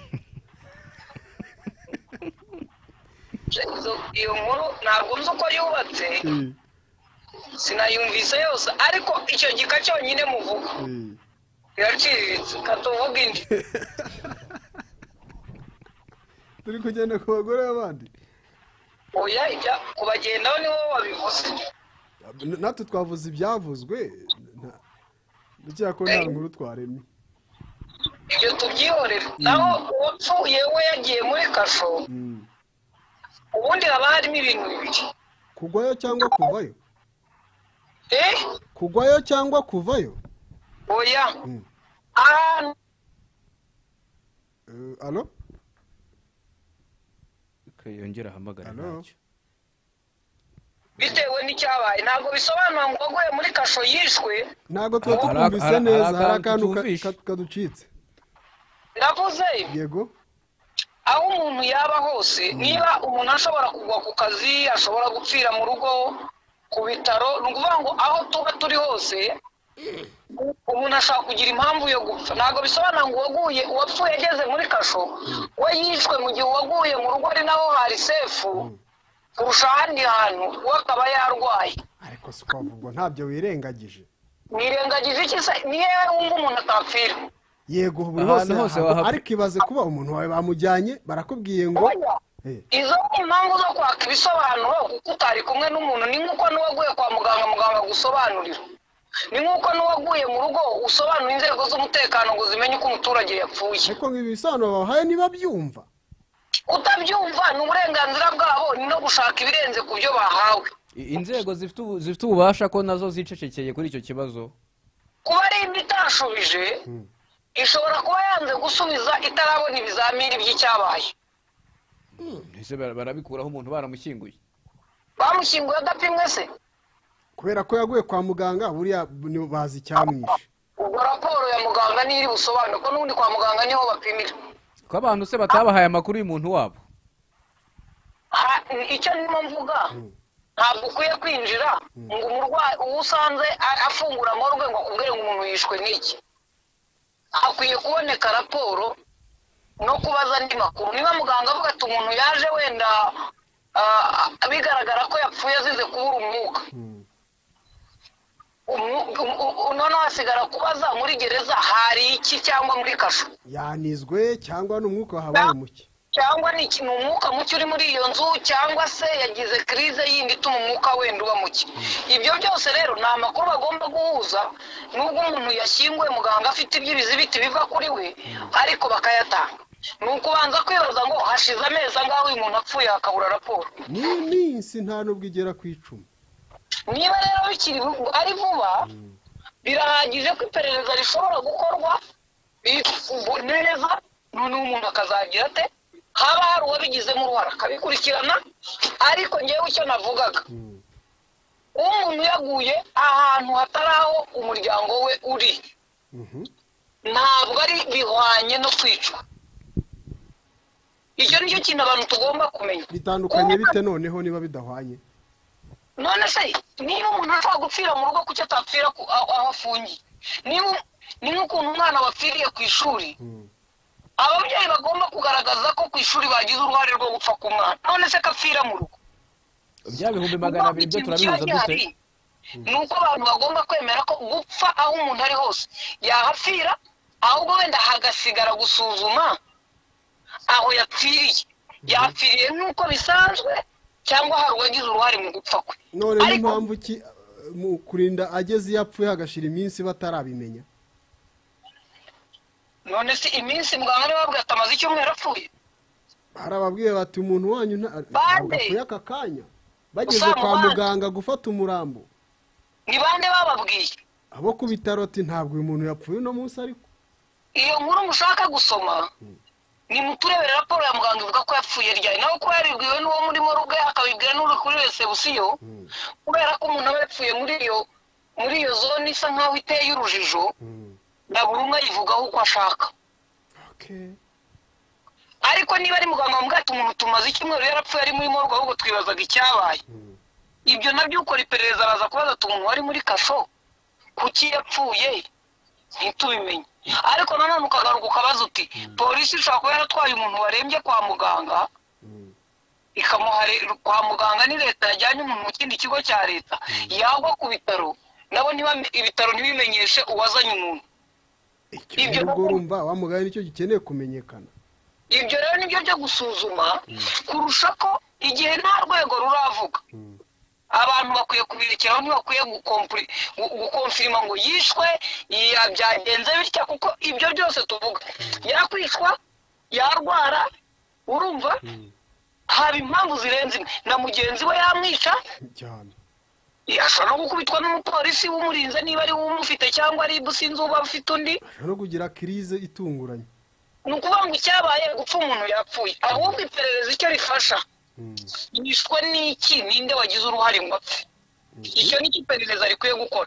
Niba ari bitarasubiza, ntabwo mbona ngo umuntu yishwe, ko nubwo yaba yamwishe ntabwo ribu yabura ikisubizo. Ikiza nuko nabo umuryango we bavuga ngo turashaka iperereza ritugaragarize. Byanga bikunda rizaba. Ntabwo umuntu ashobora gupfa aguye ahantu ngo bareke kubivuga. Ashobora no kutari iperereza, ariko hagatangwa icyangombwa cya muganga gikonfirima icyabaye. Umuryango wacyemera utacyemera, ariko nibura kikaba kiri official, nacyo kikarangira. Reka iyo nkuru wenda tuyirekeraho, ubwo dutegereze niba hari icyo inzego za leta ziri buvuga gikurikiye ku byago uwo muryango wagize. Hanyuma ngo muri Kongo ngo wazarendo noneho nirwana na FARDC. Ariko kambabaza aya matangazo ya M23 ivuga iti baduteye ahitwa gutya na gutya, uterwa na wazarendo na FDLR na FARDC, ntibizi ko bitandukanye se nyine kubivuga gutyo, hiyongeremo akantu ko kuba ishobora kuba yatewe Sadc, ariko nayo bayivugamo situasiri matinale cyangwa se aka kanya avuga ko ngo ibintu bigeze isake. Des violents combats en cours entre M23 et Wazalendo so 27 mars. Uyu munsi nyine urumva imirwano igeze aho hantu hagati ya M23 na Wazalendo. Urumva ko hakirimo Wazalendo. ngewe sinzi nagize ngo ni ngewe udasoma ariya matangazo yose ariko harimo ukuntu Sadc itarimo kugaragara neza. Sadc se yaba yaravuze ati imudushakira abantu bajya imbere twebwe igihaha cyashize ntabwo ari ugushira ahubwo igihaha cya politiki gishobora kuba kirimo kwahagira. Ndaza kongera gushakisha barinda M23 yatubanye ikiragi nayo nka umuyaya muri iyi minsi turebe n'icyo barimo kuvuga. nayo nagize n'Imana mbona nomero y'umwe mu bantu baba muri rya tsinda ryitwa Twirwaneho imurenge nabo ndaza gukora ibishoboka yari yanyemereye ko tuvugana kugira ngo batubwire ese ho bimeze bite ko bumva ngo umurundi na ntuza ni Red Tabara harya Red Tabara na Forebu Red Tabara na Forebu nabo ngo bageze ku buce abanyamurenge hirya iriya babica noneho na za FDL zisa nkaho zitsindwa hano ibice bimwe byabo babijyana hirya iriya kuko ariho hataraboneka imbaraga zo kwirwanaho bakaba ariho bagiye kwicira abagore n'abana ariko bari abantu n'ukuri ari ngiye kubita izina nibuka ko izi mbwa tubana nazo mu rugo. Hanyuma Skovi muravuga kuri Sadc ishobora kuba wamugana iri mu mpapuro iri ku minigo cyangwa muri politiki harimo ukuntu bimeze iri kuwa Kajwiga yabiri kuwa Kajwiga se w'abakuru b'ibihugu ko ndi kubona hano Jeune Afrique yabaje Perezida Kagame ati Sadc muyishinja iki arasubiza ati Sadc yagombaga kwibaza impamvu ariyo yitabajwe mu gace kari gasanzwemo izindi ngabo ariko zikaza kwirukanwa. Mbese Sadc icyo yigaya ni gute yifashe ikabona ingabo z'akandi karere zirimo kuva muri zone zikaba zari zaranze gufasha leta kurasa bo bakaza barasa. tuve ku cyo Perezida Kagame nenga Sadc ariko ushyize mu gaciro ni gute ingabo z'igihugu zishorerana n'ingabo z'ikindi gihugu mu kwica abasivili. Ubundi ikibazo ni iki? Bararwana n'inyeshyamba ariko muri abo bafatanyije kurwana n'inyeshyamba harimo amatsinda yigaba mu misozi agatwikira abaturage akica abaturage akarasa mu isoko bikitirirwa ko ari izo ngabo. Ntabwo byatandukana. None se ubu ikosa wakoze mu nkuru atuvuga ko Claude yanditse inkuru irimo ikosa ni umuntu wa mbere ari musiri bahamagare ni chief editor uritaba mu gihe bumva udasobanura ndakurikiraho ariko ntabwo Claude twajyanye ku nkuru nabonye inkuru y'Iburera bya ni gake Burera aho babazi bazikandagiyeho hariya mu nyama zivanze n'urwondo n'iki nabonye cya babandi batubwiye mu nyama tuzigira imiranzi birukanye n'ibinondo. Rwanda Inspectorate yahagurutse ariko nabonye nsubiza kuri Twitter ngo RSB yasubije bose nabo ba Inspectorate basubije bose bashubije kurya baba ari na benshi bahuriye ku nyama. Ni ikibazo rega kubatandukanya byaranze rwose ni benshi ni nka ruswa n'indonya ariko nyine bavuze ko baza kubireba rero ntabwo ushobora gutandukanya FDL yica ntushobora gutandukanya mayimayi ntushobora gutandukanya Wazalendo ngo uyitandukanye na Sadc na FRDC abo bantu bari mu gikundi kimwe no suko M23 urimo kurwana na Wazalendo singabo Wazalendo abasivili leta yashimye ko ari abantu b'ibitangaza bahisemo kurwana igihugu cyabo ikabaha imbunda. Perezida ashyira akantu ngo kubutwari ikabaha intwaro bakaza mu gisivili bakica abandi baturage bakaza mu gisirikare baje mu gisivile intwaro bazisubiza biraye mu gisivile bambaye biswe gisirikare bakafata imbunda bakaza mu giturage hanyuma ukambwira ngo baratandukana bate na Sadc nayo iri ku mirongo y'intambara yabo.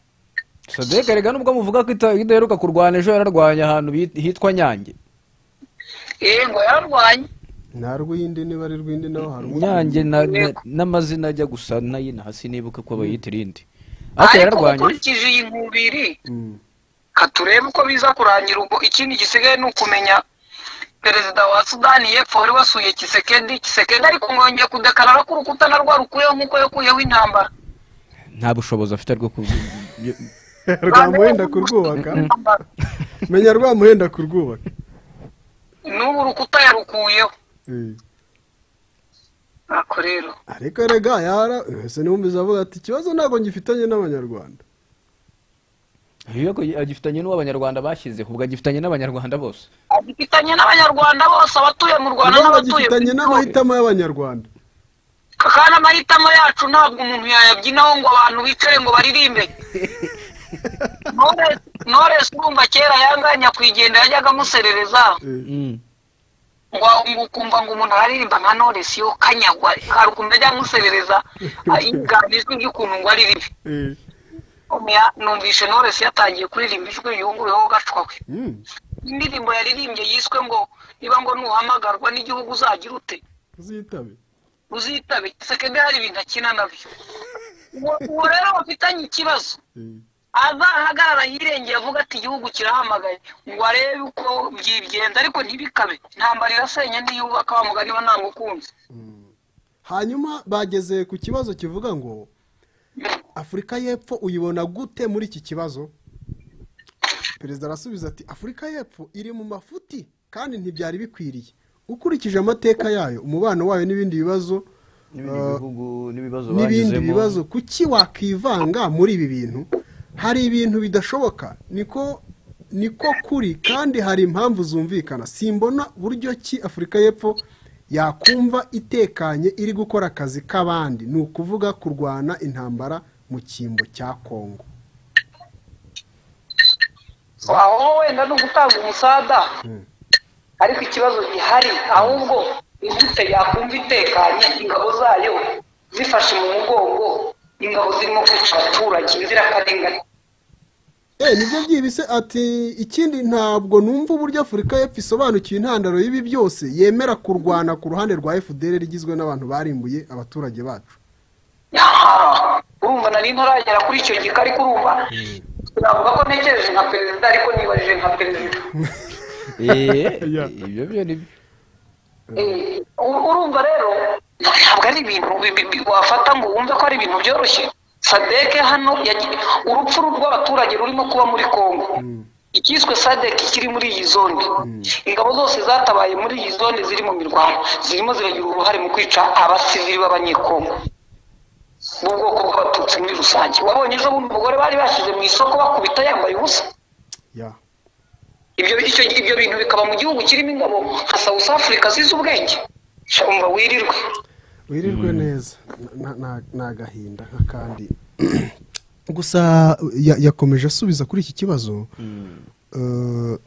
ngo ikindi ntabwo numva uburyo Afurika y'Epfo isobanukiye bya bindi by'intandaro ati ntabwo numva uburyo Afurika y'Epfo yajya muri Kongo kurwanya abantu bari guharanira uburenganzira bwabo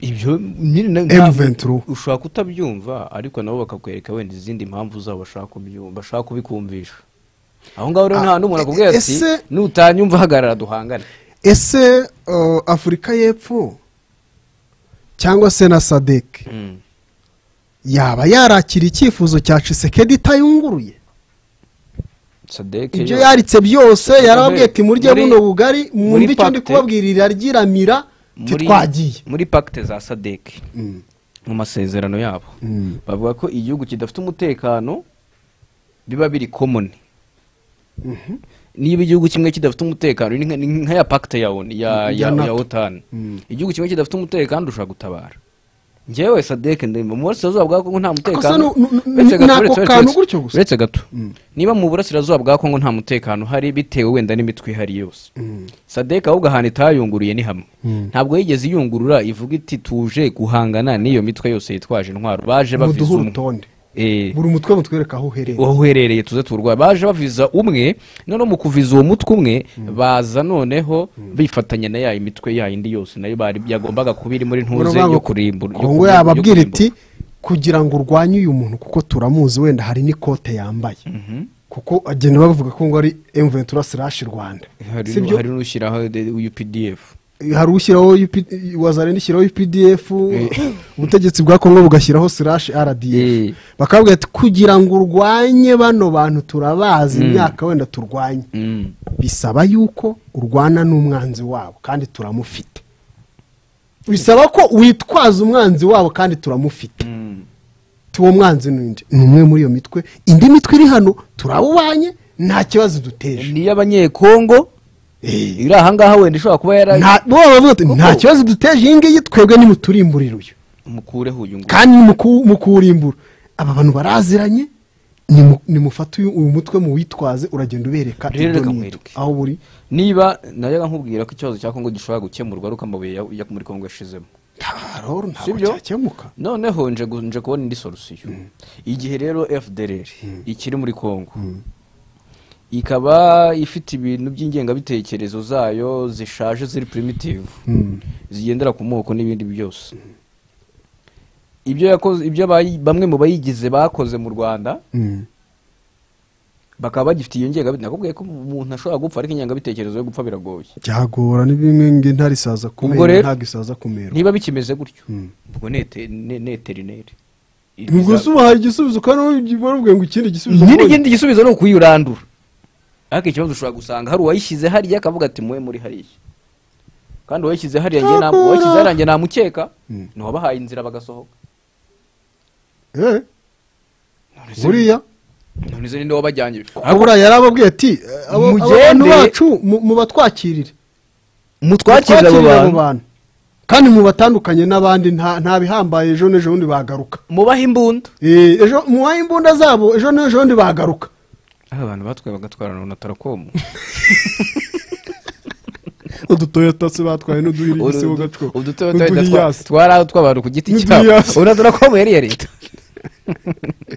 nta foto ujya ubona amabisi menshi cyane ubwo rero umuntu waorganije operation Turquoise niwe muntu ukiryamye kuri FDL niwe muntu utumye ikiriho no muntu utumye ngengabitekerezo igihari hari abantu rero kugira ngo iyo urambiwe ikintu ufata umwanzuro ukavuga ati ndakirwanyije n'ubundi gupfa dusanzwe dupfa ikiganiro suko cyarangiye kuko harimo izindi ngingo tugiye kureba nazo zaziryoshye Perezida Kagame yakomeje aravuga ati M23 nabo irwanira icyo barwanira ni ugusubizwa ubwene gihugu bambuwe no gufatwa nk'abaturage ba Kongo niba bafatwe nk'abaturage ba Kongo ariko nabo leta Tshisekedi iramutse itemera ko hari abakongomani ubwo ngubwo kwa kundi bavuga ati okay ntabwo mudushaka kuri Kongo turajya hehe ubwo muduharira gahunda zacu tuzijyana na perezida yavuze ati ni abanyekongo na Tshisekedi ntabwo abihakana barahohoterwa ku manywa y'ihangu umunyamakuru arakomeza agira ati mwarabiganiriyeho na perezida Cyril Ramaphosa perezida ati ntabwo ari ngombwa ariko Cyril wo mu majyepfo pfiriya kuri hafi ya Pole Decide n'abantu bari mu burasirazuba gutya ubundi bajya kubiganira bate nk'abanyamuryango ba Sadc se none se Sadc ntubona ko ifitwa mu maboko na South Africa niko ntiyagwa yagwa se yahananuka ufata tano ugakuraho Amerika wasigara navuga ati kanze none duhangane hari igihugu gishobora kwitira kanze none duhangane ntekereza ko wenda bashobora gutabara Kongo ndabyumva kazavuga bati tuje gukuraho hano ikibazo icyo ari cyo cyose cy'umutekano muke n'impamvu muzi w'icyo kibazo ariko bakicara bakamenya ngo ikibazo gifite uwuhe muzinyi none se umuzi hari umuntu utavuze muke ni umuntu umuteje umutekano cyangwa umutwe umuteje umutekano indi mitwe ni y'amahoro ni haranira iyo mitwe yose wagize ngo yagiye ivuka idashamikiye kuri uwo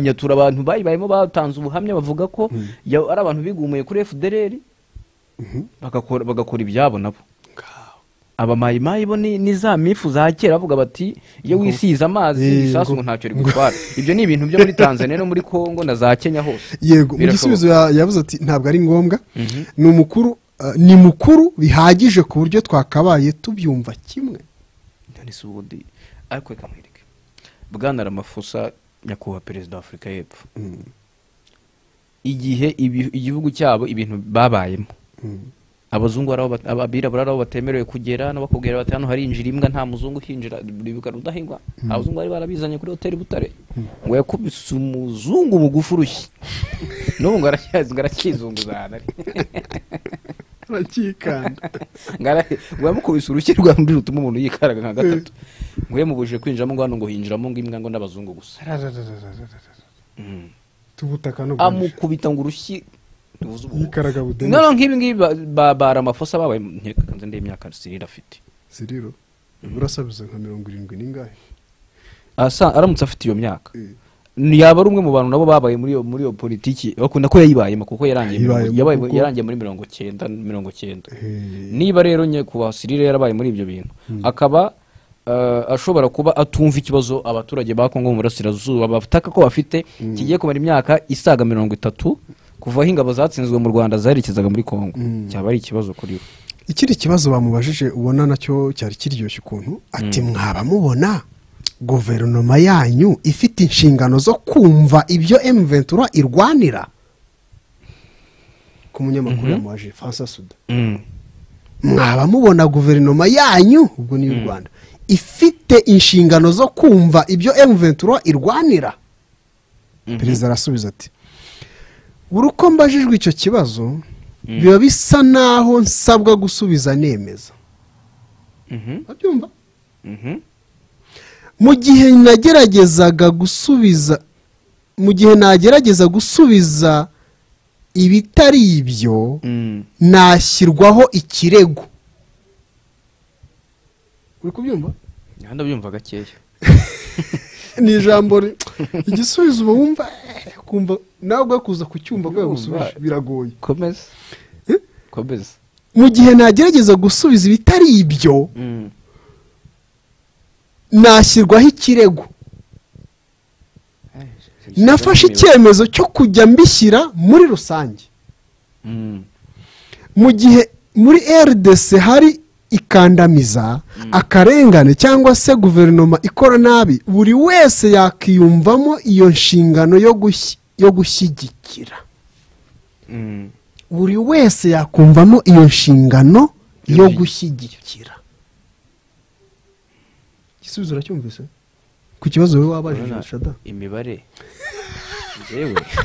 ngiye mu mibare ntabwo imibare inzira wayimanuka ariko igisubizo urakibuze ahubwo nabuze n'inzira nshobora kugera ku gisubizo wenda nkopeye gato cyangwa inzira nazo urazibuze igisubizo ni nk'icyo gisubizo ati dushingiye ku mateka yacu twumva ububabare bw'abandi urabyumva ariko mwibaza impamvu Tshisekedi atiyumvamo ubwo bubabare ntabwo yabwiyumvamo ngo yiyumvamo iyo nshingano ko harimo ibirometero 2,000 kuva ahantu bibera n'ahari ati rero nk'umuyobozi azi byinshi mu gihugu cye n'ibyo abenegihugu bagenzi be bari gucamo yakabaye akora ibitandukanye n'ibyo akora umunyamakuru bamusubije ngo iki umunyamakuru rega bwo nanjye uko uwo munyamakuru yarebaga ubwo nanjye niko ndi kureba kuko harimo ubwenge bwinshi urumva ariko nanone ushobora gutoranyamo icyo ushaka bitewe nanone n'icyo ugamije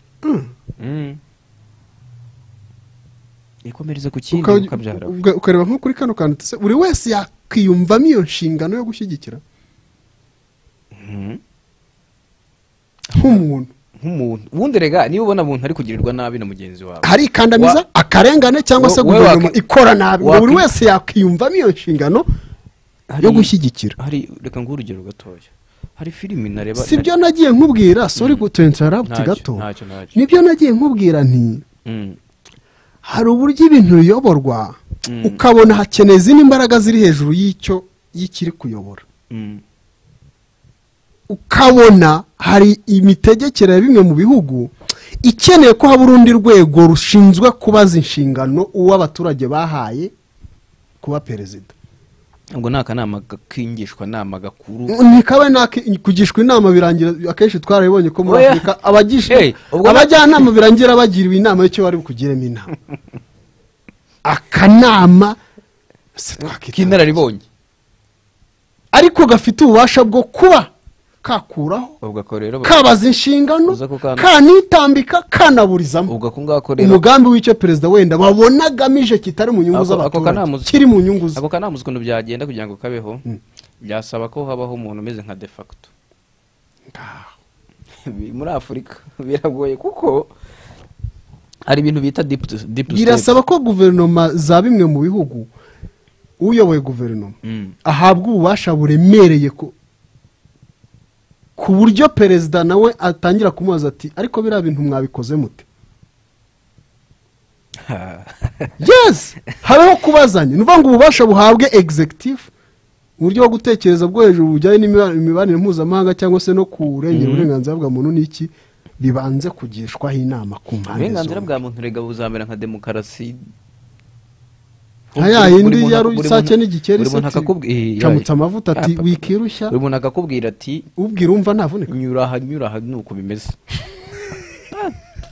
nuko ariko iki kibazo cya Kongo nyine ikibazo muzi isoko muzi ikibazo irazwi kikaniba ari umuntu udashaka kuyimenya iyo nibyo byaba ari ikibazo isoko muzi iki kibazo kuko uzanarebe n'amadokumentari yose abantu baheraho bavuga ati nyuma ya jenoside yakorewe abatutsi mu Rwanda niho ibibazo by'umutekano muke mu burasirazuba bwa Kongo byatangiye mu myaka yashize byari bihari biragenda biraceceka ariko guhera ubwo leta yatsinzwe yambukanaga n'imbunda n'igisirikare n'abaturage bose bakerekeza muri Kongo ibibazo byarongeye cyaka cyari kinjiye mu nda y'umugabo tayari urabona amateka y'aka karere dutuyemo n'igabanywa ry'imipaka ridafite icyo ryari rishingiyeho uretse kureba ahantu hirya hari ikivu ubwo twakatiyemo hagati ruguru turabona ibirunga utitaye kuhaba bene igihugu babashije aho bari bati hano haruguru hari ibirunga reka tubikatemo gutya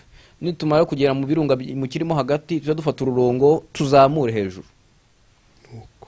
ubwo abantu baho ngaho bose kuri Sabyinyo ngo mwe murafata ha mukatire hano baranje baduhana ahantu habi gusa wana butaka buba bubi tuzafumbira tuzabubamo ati dore indi ngingo ijyanye nanone n'ibijyanye na FDLR ku ruhande rwanyu ubona umunyamakuru mushinja ingabo z'u Burundi gukorana na FDLR mufite ibimenyetso ako ngako kari President ati yego aha none igisubizo ntuba wiruhukije asubijwe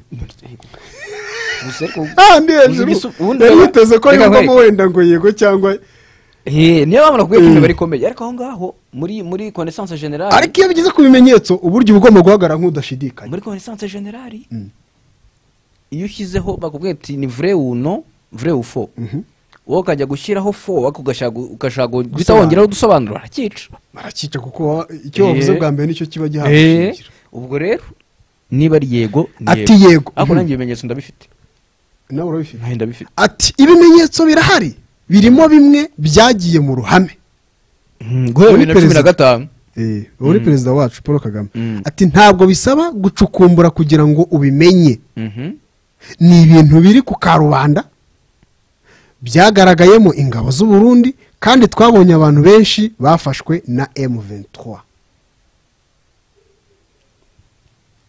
coalition irimo nande yakoze umuti buriya yafasha abantu bayirwanyaga yafashije inzego z'ubutasi kubona ibimenyetso byihuse inzego z'ubutasi zabura ntiziba zibiza imbere yuko banafatwa nanone nabyo byashoboka inzego z'ubutasi nkuko ubushaka gusaba wenda hari abandi bite undi suretse wamumeya watumye tumenya amaneko wagize ngo ubundi maneko upfa kumumenya maneko akarere naguruka basuza ati urebye dufite ikibazo cy'imyumvire ya kera tunagendera kuri politiki yashaje ibyo ngibyo bikubiye muri cya kiganiro ishingiye ku moko icyo nicyo kibazo cya Tshisekedi Ndayishimiye na FDLR hari kugenderwa kuri politiki ishaje iri primitive igendeye ku moko inashingiye ku moko niyo mpamvu nakubwiye ko twagize ibyago gutakaza Nyerere abarundi batarasinya amasezerano yarusha kuko urabona mu Burundi bajya badushinja jamana abarundi bamwe babashinja bati ibintu by'amoko yanyu mwe muracyabifite urumva urugero muranabifite kuna turusha ahubwo ngo twike tubarusha ngo nuko tubyerekana ndabwira nti ibintu by'amoko yanyu rero mubigumane twe tuzo byatugesheje aho byatugiye bose ntaho byabagesheje uretse aho bizabatura nyuma niho nicyo kibazo imanga niba kuyivamo nibyo bizamenya ko aho bazamenye ko amoko aroha adakura ati mukuru w'igihugu arakomeza ati vuba perezida Ndayishimiye yatumiye mu Burundi abahutu bo muri Rucuru no mu bindi bice bya RDC nyakubaha Ndayishimiye yaba yarantengushye ati yababwiye ko amakimbirane ashingiye ku moko ashobora gukomeza mukuru w'igihugu avuga afite amakuru ayo makuru ubwo niyo ati yababwiye ko amakimbirane ashingiye ku moko ashobora gukomeza. ubwo Tshisekedi yarahiraga kuyobora RDC Ndayishimiye yahuye n'urubyiruko i Kinshasa. ndabyibuka rwose muri ya sare yabwiye urubyiruko rwa Afurika ko Burundi na RDC bikwiye gufasha abanyarwanda bifuza impinduka mu butegetsi bw'u Rwanda. ati niba muri iki gihe dufite abayobozi batekereza muri ubu buryo dufite ikibazo. si ikibazo gusa dufite ibibazo. utumije urubyiruko wise rwa Afurika ariko rutamitse ikindi gihugu ngo nirujye kugikuraho gukuraho ubutegetsi buri muri icyo gihugu. ese ubwo Afurika urimo urayubaka cyangwa mugani kubaka kwiza ni ukubanza kugira ibyo usenya. ejo sinakubwira ukuntu Nyerere yabwiye hari ibintu ntariyumvisha nanjye ubwanjye ni ikibazo. komisiyo ya African Union arababwira ati mwebwe Barundi, yahereye ku Barundi arababwira ati mufite ubwoko bumwe, ntabwo mufite ubwoko bw'Abatutsi n'umufite ubw'Abahutu ntimufite n'ubw'Abatwa. nabyo arabivuga gutyo neza gutyo uko ukomeye hamwe. aravuga ati mufite ubwoko bumwe Abarundi. agaruka mu Banyarwanda arababwira ati namwe ntimufite Abahutu ntimufite Abatutsi ntimufite Abatwa, mufite ubwoko bumwe Abanyarwanda. kuko hari ahantu bajya mu Rwanda si ukavuga ntibakumve. oya barakumva, niyo wowe utabasha kumva indimi z'akarere barimo ariko barakumva ivuga Ikinyarwanda. hari inshoberamahanga nyine za buri gace nk'uko ushobora kuza mu majyepfo ugasanga nasanze ngo babyita ibitereza, i Kigali babyita Kimbazi. yego ibitereza biriya nyine Kimbazi. none ubwo urumva ibintu biteye bite? ariko ibaze ku muntu nka perezida. ubwo perezida w'u Burundi we yidentifiya nka perezida yani mbabarire nka perezida wa secte avukamo. ibintu biri cheap cyane. hano ntumvishe ko yatumije bivuge ni ibintu biri cheap, agatumiza abantu b'ubwoko bumwe. Perezida Ndayishimiye yatumiye mu Burundi Abahutu bo muri Rucuru no mu bindi bice bya RDC. ni ibintu biri cheap. ariko twagize n'ibyago. ariko subwo yanizeye ate ko bari bo bamuzaniye basa akabantu bagiye ubwo yaricaye abicara imbere avuga ati yego ndabazi turi bene bacu. reka nkubwire n'abantu mu Rwanda ubwo usanze harimo umuhutu byarwo wenda n'abantu bagifite iyo mitekerereze cyangwa bibeshyeho iciye bugufi no mu Rwanda n'ahandi hose bayifite, bamenye ko ibyo bintu bagomba kubisigarana inyuma bakabisubirana iyo babikuye. noneho akanababwira ko amakimbirane ashingiye ku moko ashobora no gukomeza.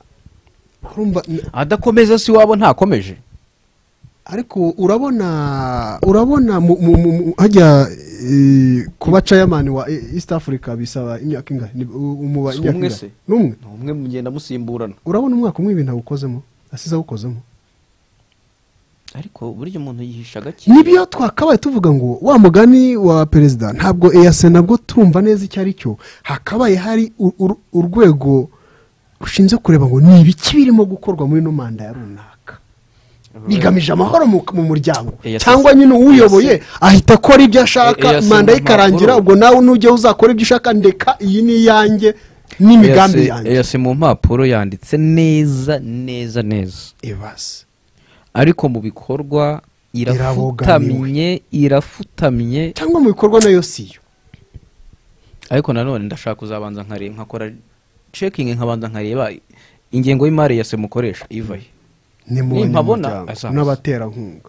abo rero nicyo kibazo, kuko abanyamuryango ngo bashobora gutanga ntanagerweho. abanyamuryango bashobora birarane. urareba South Sudan ejo bundi ijya guhabwa kuba ari iyoboye perezida wabo ari iyoboye ngo nibwo babashije kwishyura tumwe mu myenda. African Union abanyamuryango babibonye bayitunga ubundi byakabaye bayitunga twanayitunga si zero n'ibice niba ari zero kabiri niba atari gatatu bavuze bikurwa kubyinjira muri buri gihugu tukajya dutanga n'inkunga muri za ariko hatabonetsemo umushinwa hatabonetsemo umuki hatabonetse European Union akabubakira n'inzu muzajya mukoreramo. uzike ibintu byinshi muri Afurika ibintu byinshi by'ibiro bikoreramo inzego nyinshi zikomeye akenshi usanga ari inkunga. none se kwa rushatsi si inkunga ni byinshi n'ahandi nago hakoreka mwihoreye boy inkunga ku ruhande rumwe. iyo umuntu ari yagutamika ahantu gutegeka n'ibyo ukora abaye nka data cyane rwose. kugutamika bitandukanye no kuguhemba. kuko umuntu yaguhemba gutegeka gutera icyo ukora inkunga se bivuze ko automatically ugahita ko akwigarurira atakwigarurira igihe cyose ufite ubwoba ko iyo nkunga izagenda. Niba dukeneye Afurika nziza iteye imbere imeze neza, nashimye cyane perezida wa Senegal mushya, sibyo? Niba ntari bukomereke ngo mva amaraso y'ubururu, noneho ngo we nukomere kuva y'icyatsi, twese tukaba tuva y'umutuku. Nabonye n'umukuru w'igihugu yamwifurije felicitation. Ikintu cya mbere tugomba gukora ni ukwiyumvamo ko ikintu cya mbere turi abanyafurika, ukabira iyi systeme ya ukabira, iyi siyasa ya ukabira y'amoko, tukajugunya tukayitwika nk'uko mu Rwanda ingengabitekerezo ya jenoside tuyirimbura n'imizi yayo yose, ubundi uri kujya mu majyaruguru ikongoke ngo eternero uri kuzamuka mu majyaruguru, ibintu ubona byanditse kuri ntuze winje mu karere, uriya mwuka muri Afurika twese tuwufite kuriya, twagira Afurika iteye imbere nziza, njya silencing the gun, njya numva EU ivuga itabaho nayo ikagerwaho. Naho mu gihe cyose tukiri muri ibi ngibi, nk'ubwo nk'iyo mitekerezo umbwiye ya perezida Ndayishimiye avuga ati natumiye abantu aba n'abo bo mu bwoko ubu n'ubu, kandi ababwira ko ikibazo kigomba gukomeza. Ibyo bintu biri cheap kandi ntaho bizageza umugabane wa Afurika, ntaho bizageza Abarundi, ntaho bizageza Abanyarwanda, ntaho bizageza Abanyekongo, ntaho bizageza Abanyafurika y'Epfo. Abanyafurika y'Epfo uza amoko bafite, buri bwoko ko bufite ururimi rwabo, ko batarwana, ko bafite indimi 11 hari ubwo ni indimi 10 nkayange, bafite indimi 10 na rumwe zose z'igihugu.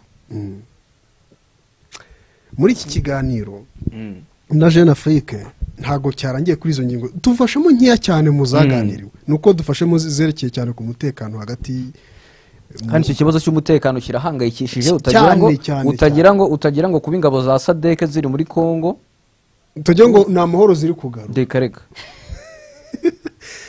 Perezida Kagame yabajijwe icyo avuga kuri za raporo za Human Rights Watch zivuga ko atihanganira ngo abatavuga rumwe n'ubutegetsi, asubiza ko ibyo atari ukuri. Abanditsi nyine ba Jeune Afrique bavuga ko ngo hari raporo zijora u Rwanda ko rutajya rwihanganira abajora bavuga ibitagenda neza. Perezida Kagame yavuze ko ibyuko ntawe ujora u Rwanda atari byo. Hanyuma ati yavuze ko abarujora ari benshi ngo ndetse banagaragara ku mbuga nkoranyambaga. Avuga ko abo bantu bamwe bahitamo no kumwibasira, baba bavuga ukuri cyangwa batakuvuga. Ngiye nakubwiye abantu bamwe, sibyo? Ubwira ibitangazamakuru bimwe kera byajyaga bishobora kuba byabona amafaranga y'u Rwanda binyuze muri gahunda zimwe na zimwe zo kumenyekanisha igihugu n'ibiki, kandi ibyo public relation yakorwa ari hose buri gihugu nta gihugu kidakora lobbying buryo.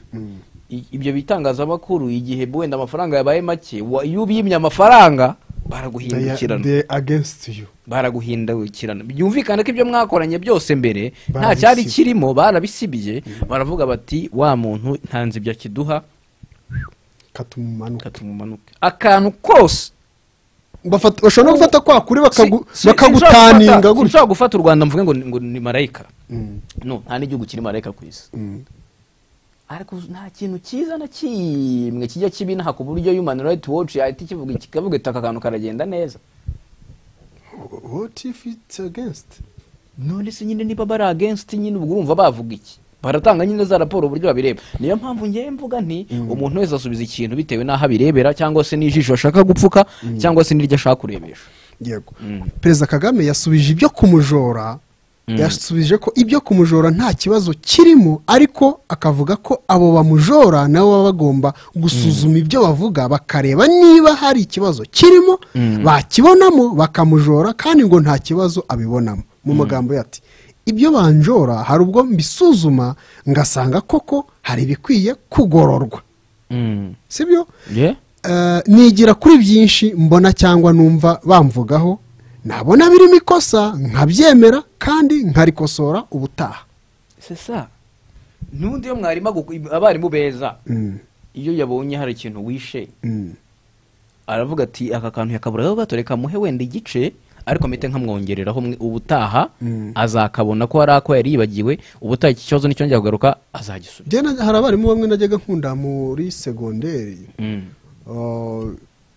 mwakoraga ikizamini cyangwa niba ari na tesite niba ari n'iki akabakosora nyine ariko nyuma agafata umwanya akababwira ngo ko ndi kubona hafi ya mwese iki kintu mwakishe ntabwo twakize.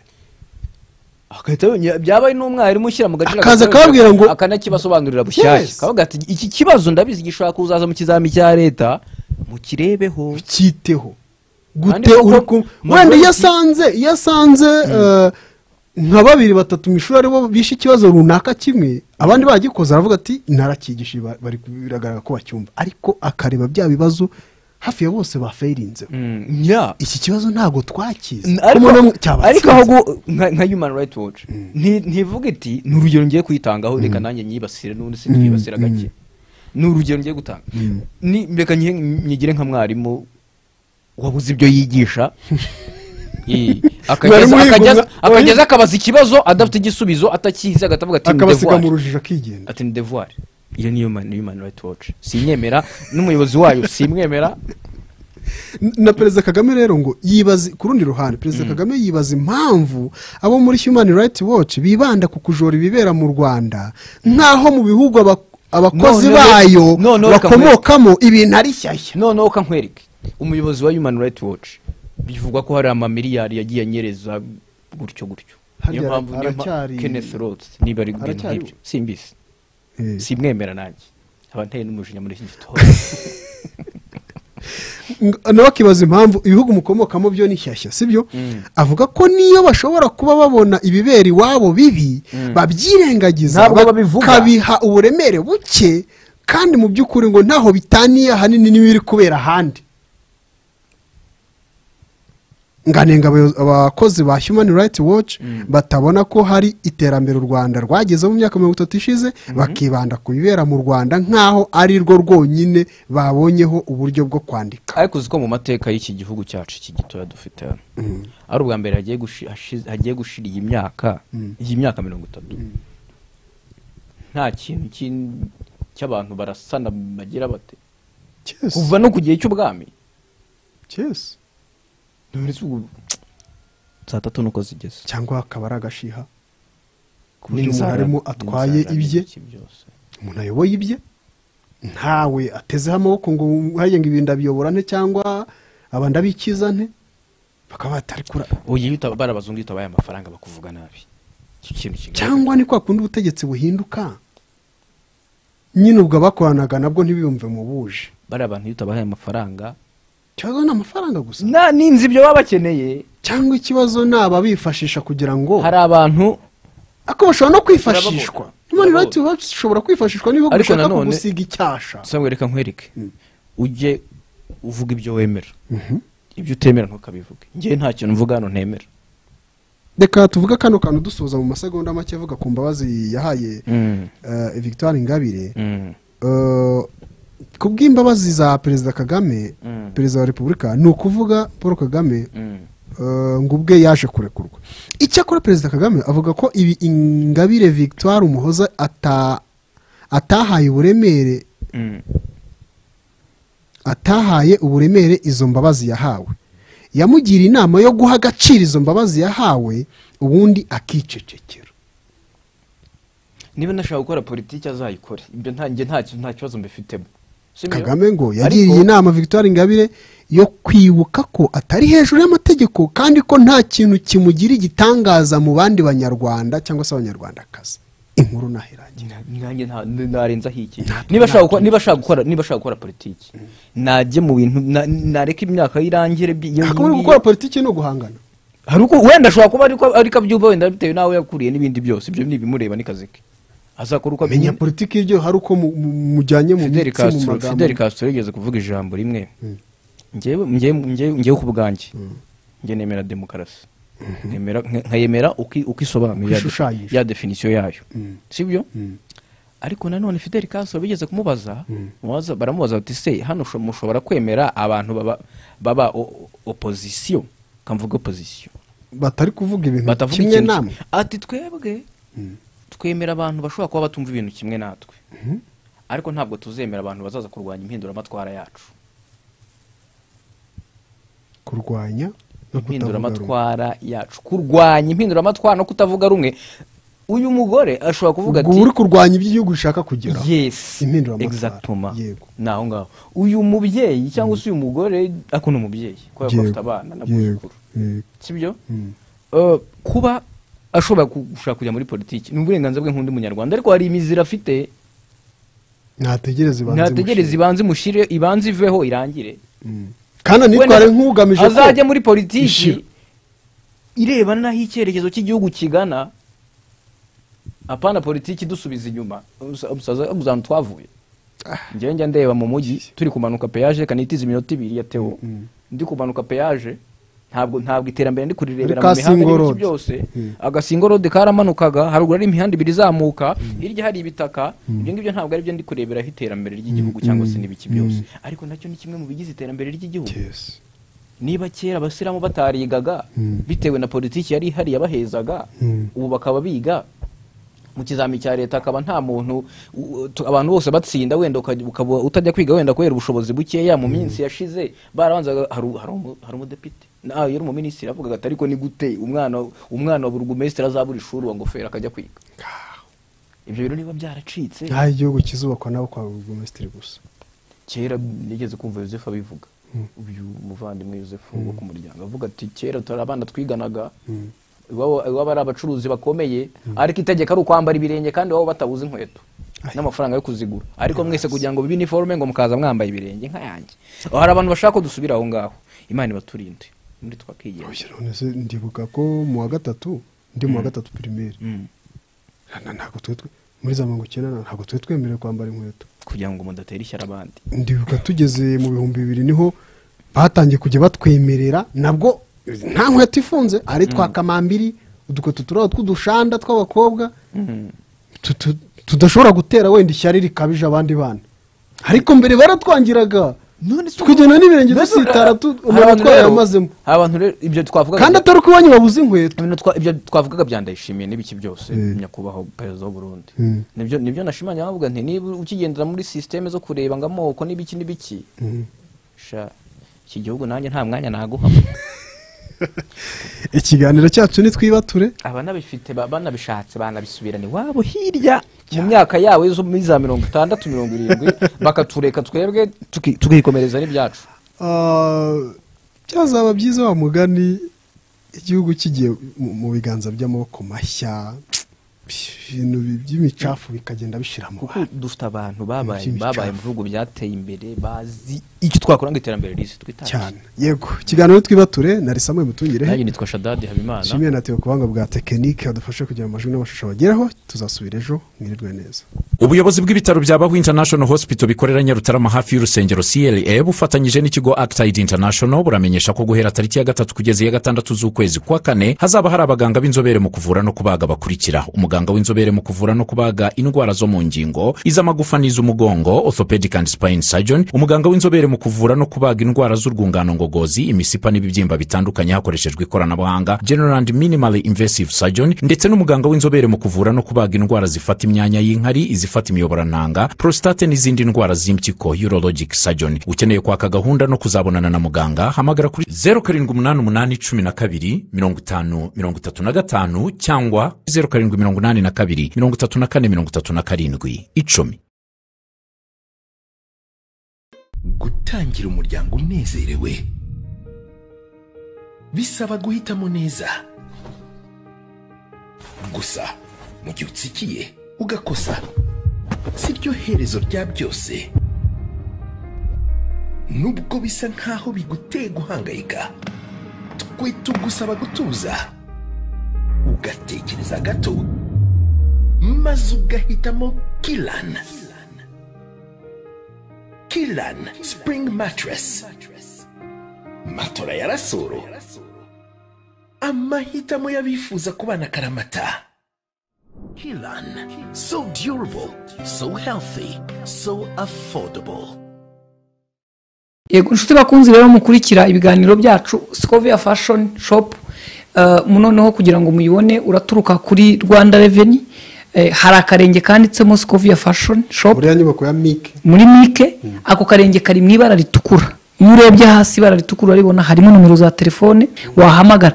Ako karenge kanditsemo Kubyo fashion ugakurikire karakujyana mu iduka ngo pi.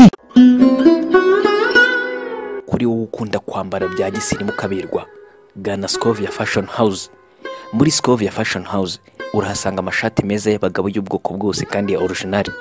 Tunabafitiye amapantaro ya original kandi akomeye. Muri Kubyo Fashion House tunabafitiye imyenda myiza y'abakobwa n'abadamu itandukanye. Kubyo Fashion dukora mu nyubako ya Mike. Winjira ahakorera Rwanda Revenue ugakurikira akarenge kanditseho Kubyo Fashion Shop kakugeza neza aho dukorera. Kuri ubu kandi tubafitiye umwihariko uko dufite atelier ibadodera modeli zose mwifuza. Ku bindi bisobanuro wahamagara kuri 07 94 280 443 cyangwa se 07 45 28 084. Kubyo Fashion Shop, style with us.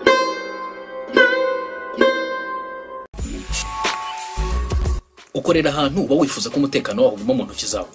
Ese bigeze baguhangika bakaguha inote za pirate? Ujya wifuza kumenya ibibera iwawe no mu gihe udahari?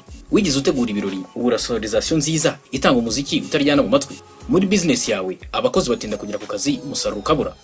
Igisubizo ni Kigali Smart Solutions. Tugufitiye imashini zitwa X-ray baggage scanner z'ubwoko butandukanye bukoreshwa mu gusaka ibikapu kugira ngo barebe ko nta winjanye ikitemewe mu nyubako. Dufite imashini za walk through metal detectors z'ubwoko butandukanye zikoreshwa mu gusaka abantu bazinyuramo kugira ngo harebwe ko nta byuma bitemewe umuntu agiye kwinjana mu nyubako. Hari kandi na zindi zo mu ntoki zizwi nka handheld metal detector wakoresha mu gusaka umuntu. Tugufitiye imashini zizwi nka money counter machine. Izi mashini zigufasha kubara amafaranga mu buryo bwihuse. Gufitiye amakamera y'ubwoko burenga 100 zifashishwa mu gucunga umutekano w'ibintu ndetse n'abantu. Izikora ku bipangu, video door phone, iz'abana bato, izihishe hidden camera ndetse na accessoires zazo harimo hard disk screen ndetse n'ibindi. Tugufite ibikoresho bitandukanye by'ikoranabuhanga ICT harimo ama routers, D-Link, TP-Link ndetse na telefone n'imigozi ya internet. Dufite imashini zifashishwa muri EBM zitwa POS machines z'ubwoko butandukanye, printer n'impapuro zazo. Tugufite projector z'ubwoko butandukanye zifashishwa mu nama n'intoya zikoreshwa mu rugo. Ibikoresho byo muri Hasto bifasha mu guhamagara abaseriva bwo no kuvuga wireless calling system n'ibikoreshwa mu mabanki mu kwakira abakiriya aho umukiriya afata nimero atarinze atonda umurongo. Tugufite printers z'ubwoko butandukanye zikora amakarita izandika ku bikoresho bitandukanye nko gushyiraho amatariki ku bikoresho n'ibindi. Dukorera mu mujyi neza neza iruhande rwa Gloria Hotel ku muhanda KN 59. Hamagara 0793190001 cyangwa se dusure kuri www.kigalismartsolutions.com. Iterambere ridasanzwe, inyubako zidasanzwe usanga mu mujyi wa Kigali. Kuzirebera inyuma byo bwabyo biteye ubwuzu, bigutera amatsiko yo kwinjira imbere. Ubu bwiza bw'izi nyubako buturuka ku bigo bicuruza ibikoresho by'ubwubatsi, ibikoreshwa ku mashanyarazi n'ibikoreshwa ku mazi. Ikaze nkwinjize muri Kenkayiri Evidence Company Limited. Aha ni uzasanga ibikoresho bikoreshwa mu bwubatsi bigezweho kandi biramba biri ku giciro gito. Ibikoresho birimo nka sekanyora zikoreshwa ku bipangu mu rwego rwo kurinda umutekano. Kuri mwebwe kandi mwifuza turoyi z'umucanga nta tuzazibariza uretse muri Kenkayiri Evidence Company Limited. Kubifuza imashini zikoreshwa mu bwubatsi mu gutera umucanga cyangwa karabasasu uzazisanga muri Kenkayiri Evidence Company Limited. Ni naho kandi uzasanga roofing z'ubwoko bwose kandi ku giciro gito. Kuri mwebwe mwifuza kurwanya medite ku mazu tubafitiye powder z'ubwoko bwose uzakoresha ku nzu yawe kugira ngo uhangane n'ikibazo cya humidity. Kuri mwebwe kandi mwifuza kubaka dushe zigezweho za kijyambere tubafitiye ibikoresho bikoreshwa mu kubaka dushe birimo showers, lavabo ndetse n'ibindi. Wibuke gukoresha rangete z'ubwoko bwose butandukanye ndetse n'amabara atandukanye. Irangete ziva muri Kenkayiri Evidence Company Limited. Ubwiza bw'inyubako bugaragara no ku marangi uzayisiga. Amarangi agezweho mu gusiga inzugi, mu gusiga amadirishya ndetse n'ahandi. Bafitiye amarangi yo mu bwoko bwa Fast Dry, Autoguard ndetse n'amarangi ya Gloss. Sayo gusa tubafitiye kuko tubafitiye amarangi ushobora gukoresha hanze ndetse n'amarangi ushobora gukoresha mu nzu imbere. Amarangi arimo Silica, Weatherguard, Wallmaster, Baguette na toilette za kijyambere, Wese Atrike, Wese Melano. Ninde wigeze kugira inyubako nziza yubatse mu buryo bugezweho ntiyifuze gushyiramo ibikoresho by'amashanyarazi bigezweho? Iyo mpamvu Kenkayiri Evidence Company Limited yabazaniye igisubizo ku bikoresho bikoreshwa ku mashanyarazi. Ibikoresho birimo Kimingi, Kime na Vico. Si ibi gusa kandi kuko tubafitiye switchbox ndetse n'insinga zikora umuriro ku mapoto. Kandi wifuza insinga zikoreshwa muri installation, igisubizo ni Kenkayiri Evidence Company Limited. Ibi byose bikagendana n'amatara agezweho, spotlight, pan light, saving lamp. Tubafitiye kandi amatiyo akoreshwa ku mashanyarazi, amatiyo akomeye aramba kandi ari ku giciro gito. Amatiyo ya pen 6, amatiyo ya pen 4 ndetse n'amatiyo ya HDP. Reka dutekereze ko inyubako yawe yubatse mu buryo bugezweho, ariko ntuzibagirwe gukoresha ibikoresho by'amazi kuye muri Kenkayiri Evidence Company Limited kuko tugufitiye accessories zose zikoreshwa ku mazi. Ni nako kandi mwebwe mwifuza imigozi y'ibiro 2, imigozi ikoreshwa ku buhinzi ndetse n'ahandi hatandukanye, uzayisanga muri Kenkayiri Evidence Company Limited. Buri muntu wese wumvise ibyiza nk'ibi yibaza uburyo yabona izi service, kuko Kenkayiri Evidence Company Limited ikorera Nyabugogo. Uvuye muri gare ya Nyabugogo muri metero 150 ku nyubako ya Hope Guest House urabona icyapa kinini cyanditseho Kenkayiri Evidence Company Limited. Ibindi bisobanuro waduhamagara kuri 07 85 88 77 00 cyangwa ukaduhamagara kuri 07 86 70 0114. Ushobora no kutwandikira kuri mail yacu ariyo key.evidence.co.rtd@gmail.com.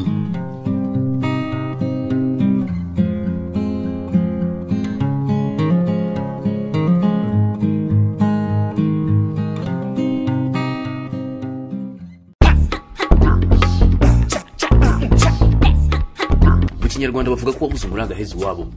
Nibyo, nawe ufite business yawe ariko abakiriya ntabo. Ibihumbi birisukiranye wawe umunsi ku munsi. Ariko wihangayika ngo ufite igisubizo. Gana mama urwa Gasabo Limited wamamariza ibikorwa byawe. Ukeneye ibindi bisobanuro wahamagara kuri 07 45 28 084. Mama urwa Gasabo Limited, umuranga mwiza ku byawe. Ibyo kurya bitekeshe sostomate ya sawa bibari sawa sawa kabisa. Sostomate ya sawa iratubuka igatuma ibyo kurya biryoha. Iyi sostomate y'umwimerere w'inyanya 100% iraboneka mu Rwanda hose kandi ku giciro gihiga izindi zose ku buryohe budasanzwe. Yibarize muri boutique ikwegereye no muri supermarket. Kubifuza kwirangura wahamagara kuri 07 88 86 62 16. Sostomate ya sawa ni sawa sawa kabisa.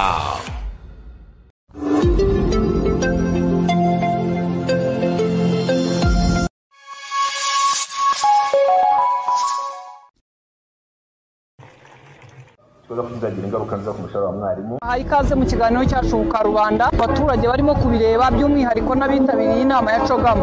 We're small now, everything is global. Abantu barimo kwimuka ku bushake bwabo. Uravuze ngo baragenda ku bushake, utari bugire ubushake arahaguma rero. Nta utari bubugire. Nyakubahwa Perezida wa Repubulika. Hewe ishema no guhagarara imbere yanyu, nzanywe no kubashimira. Tukarakara bihagije. Meya, wowe urakara ryari? Human values. The role of the Commonwealth in... Yeah, with the Commonwealth. I would like just to rebound of what President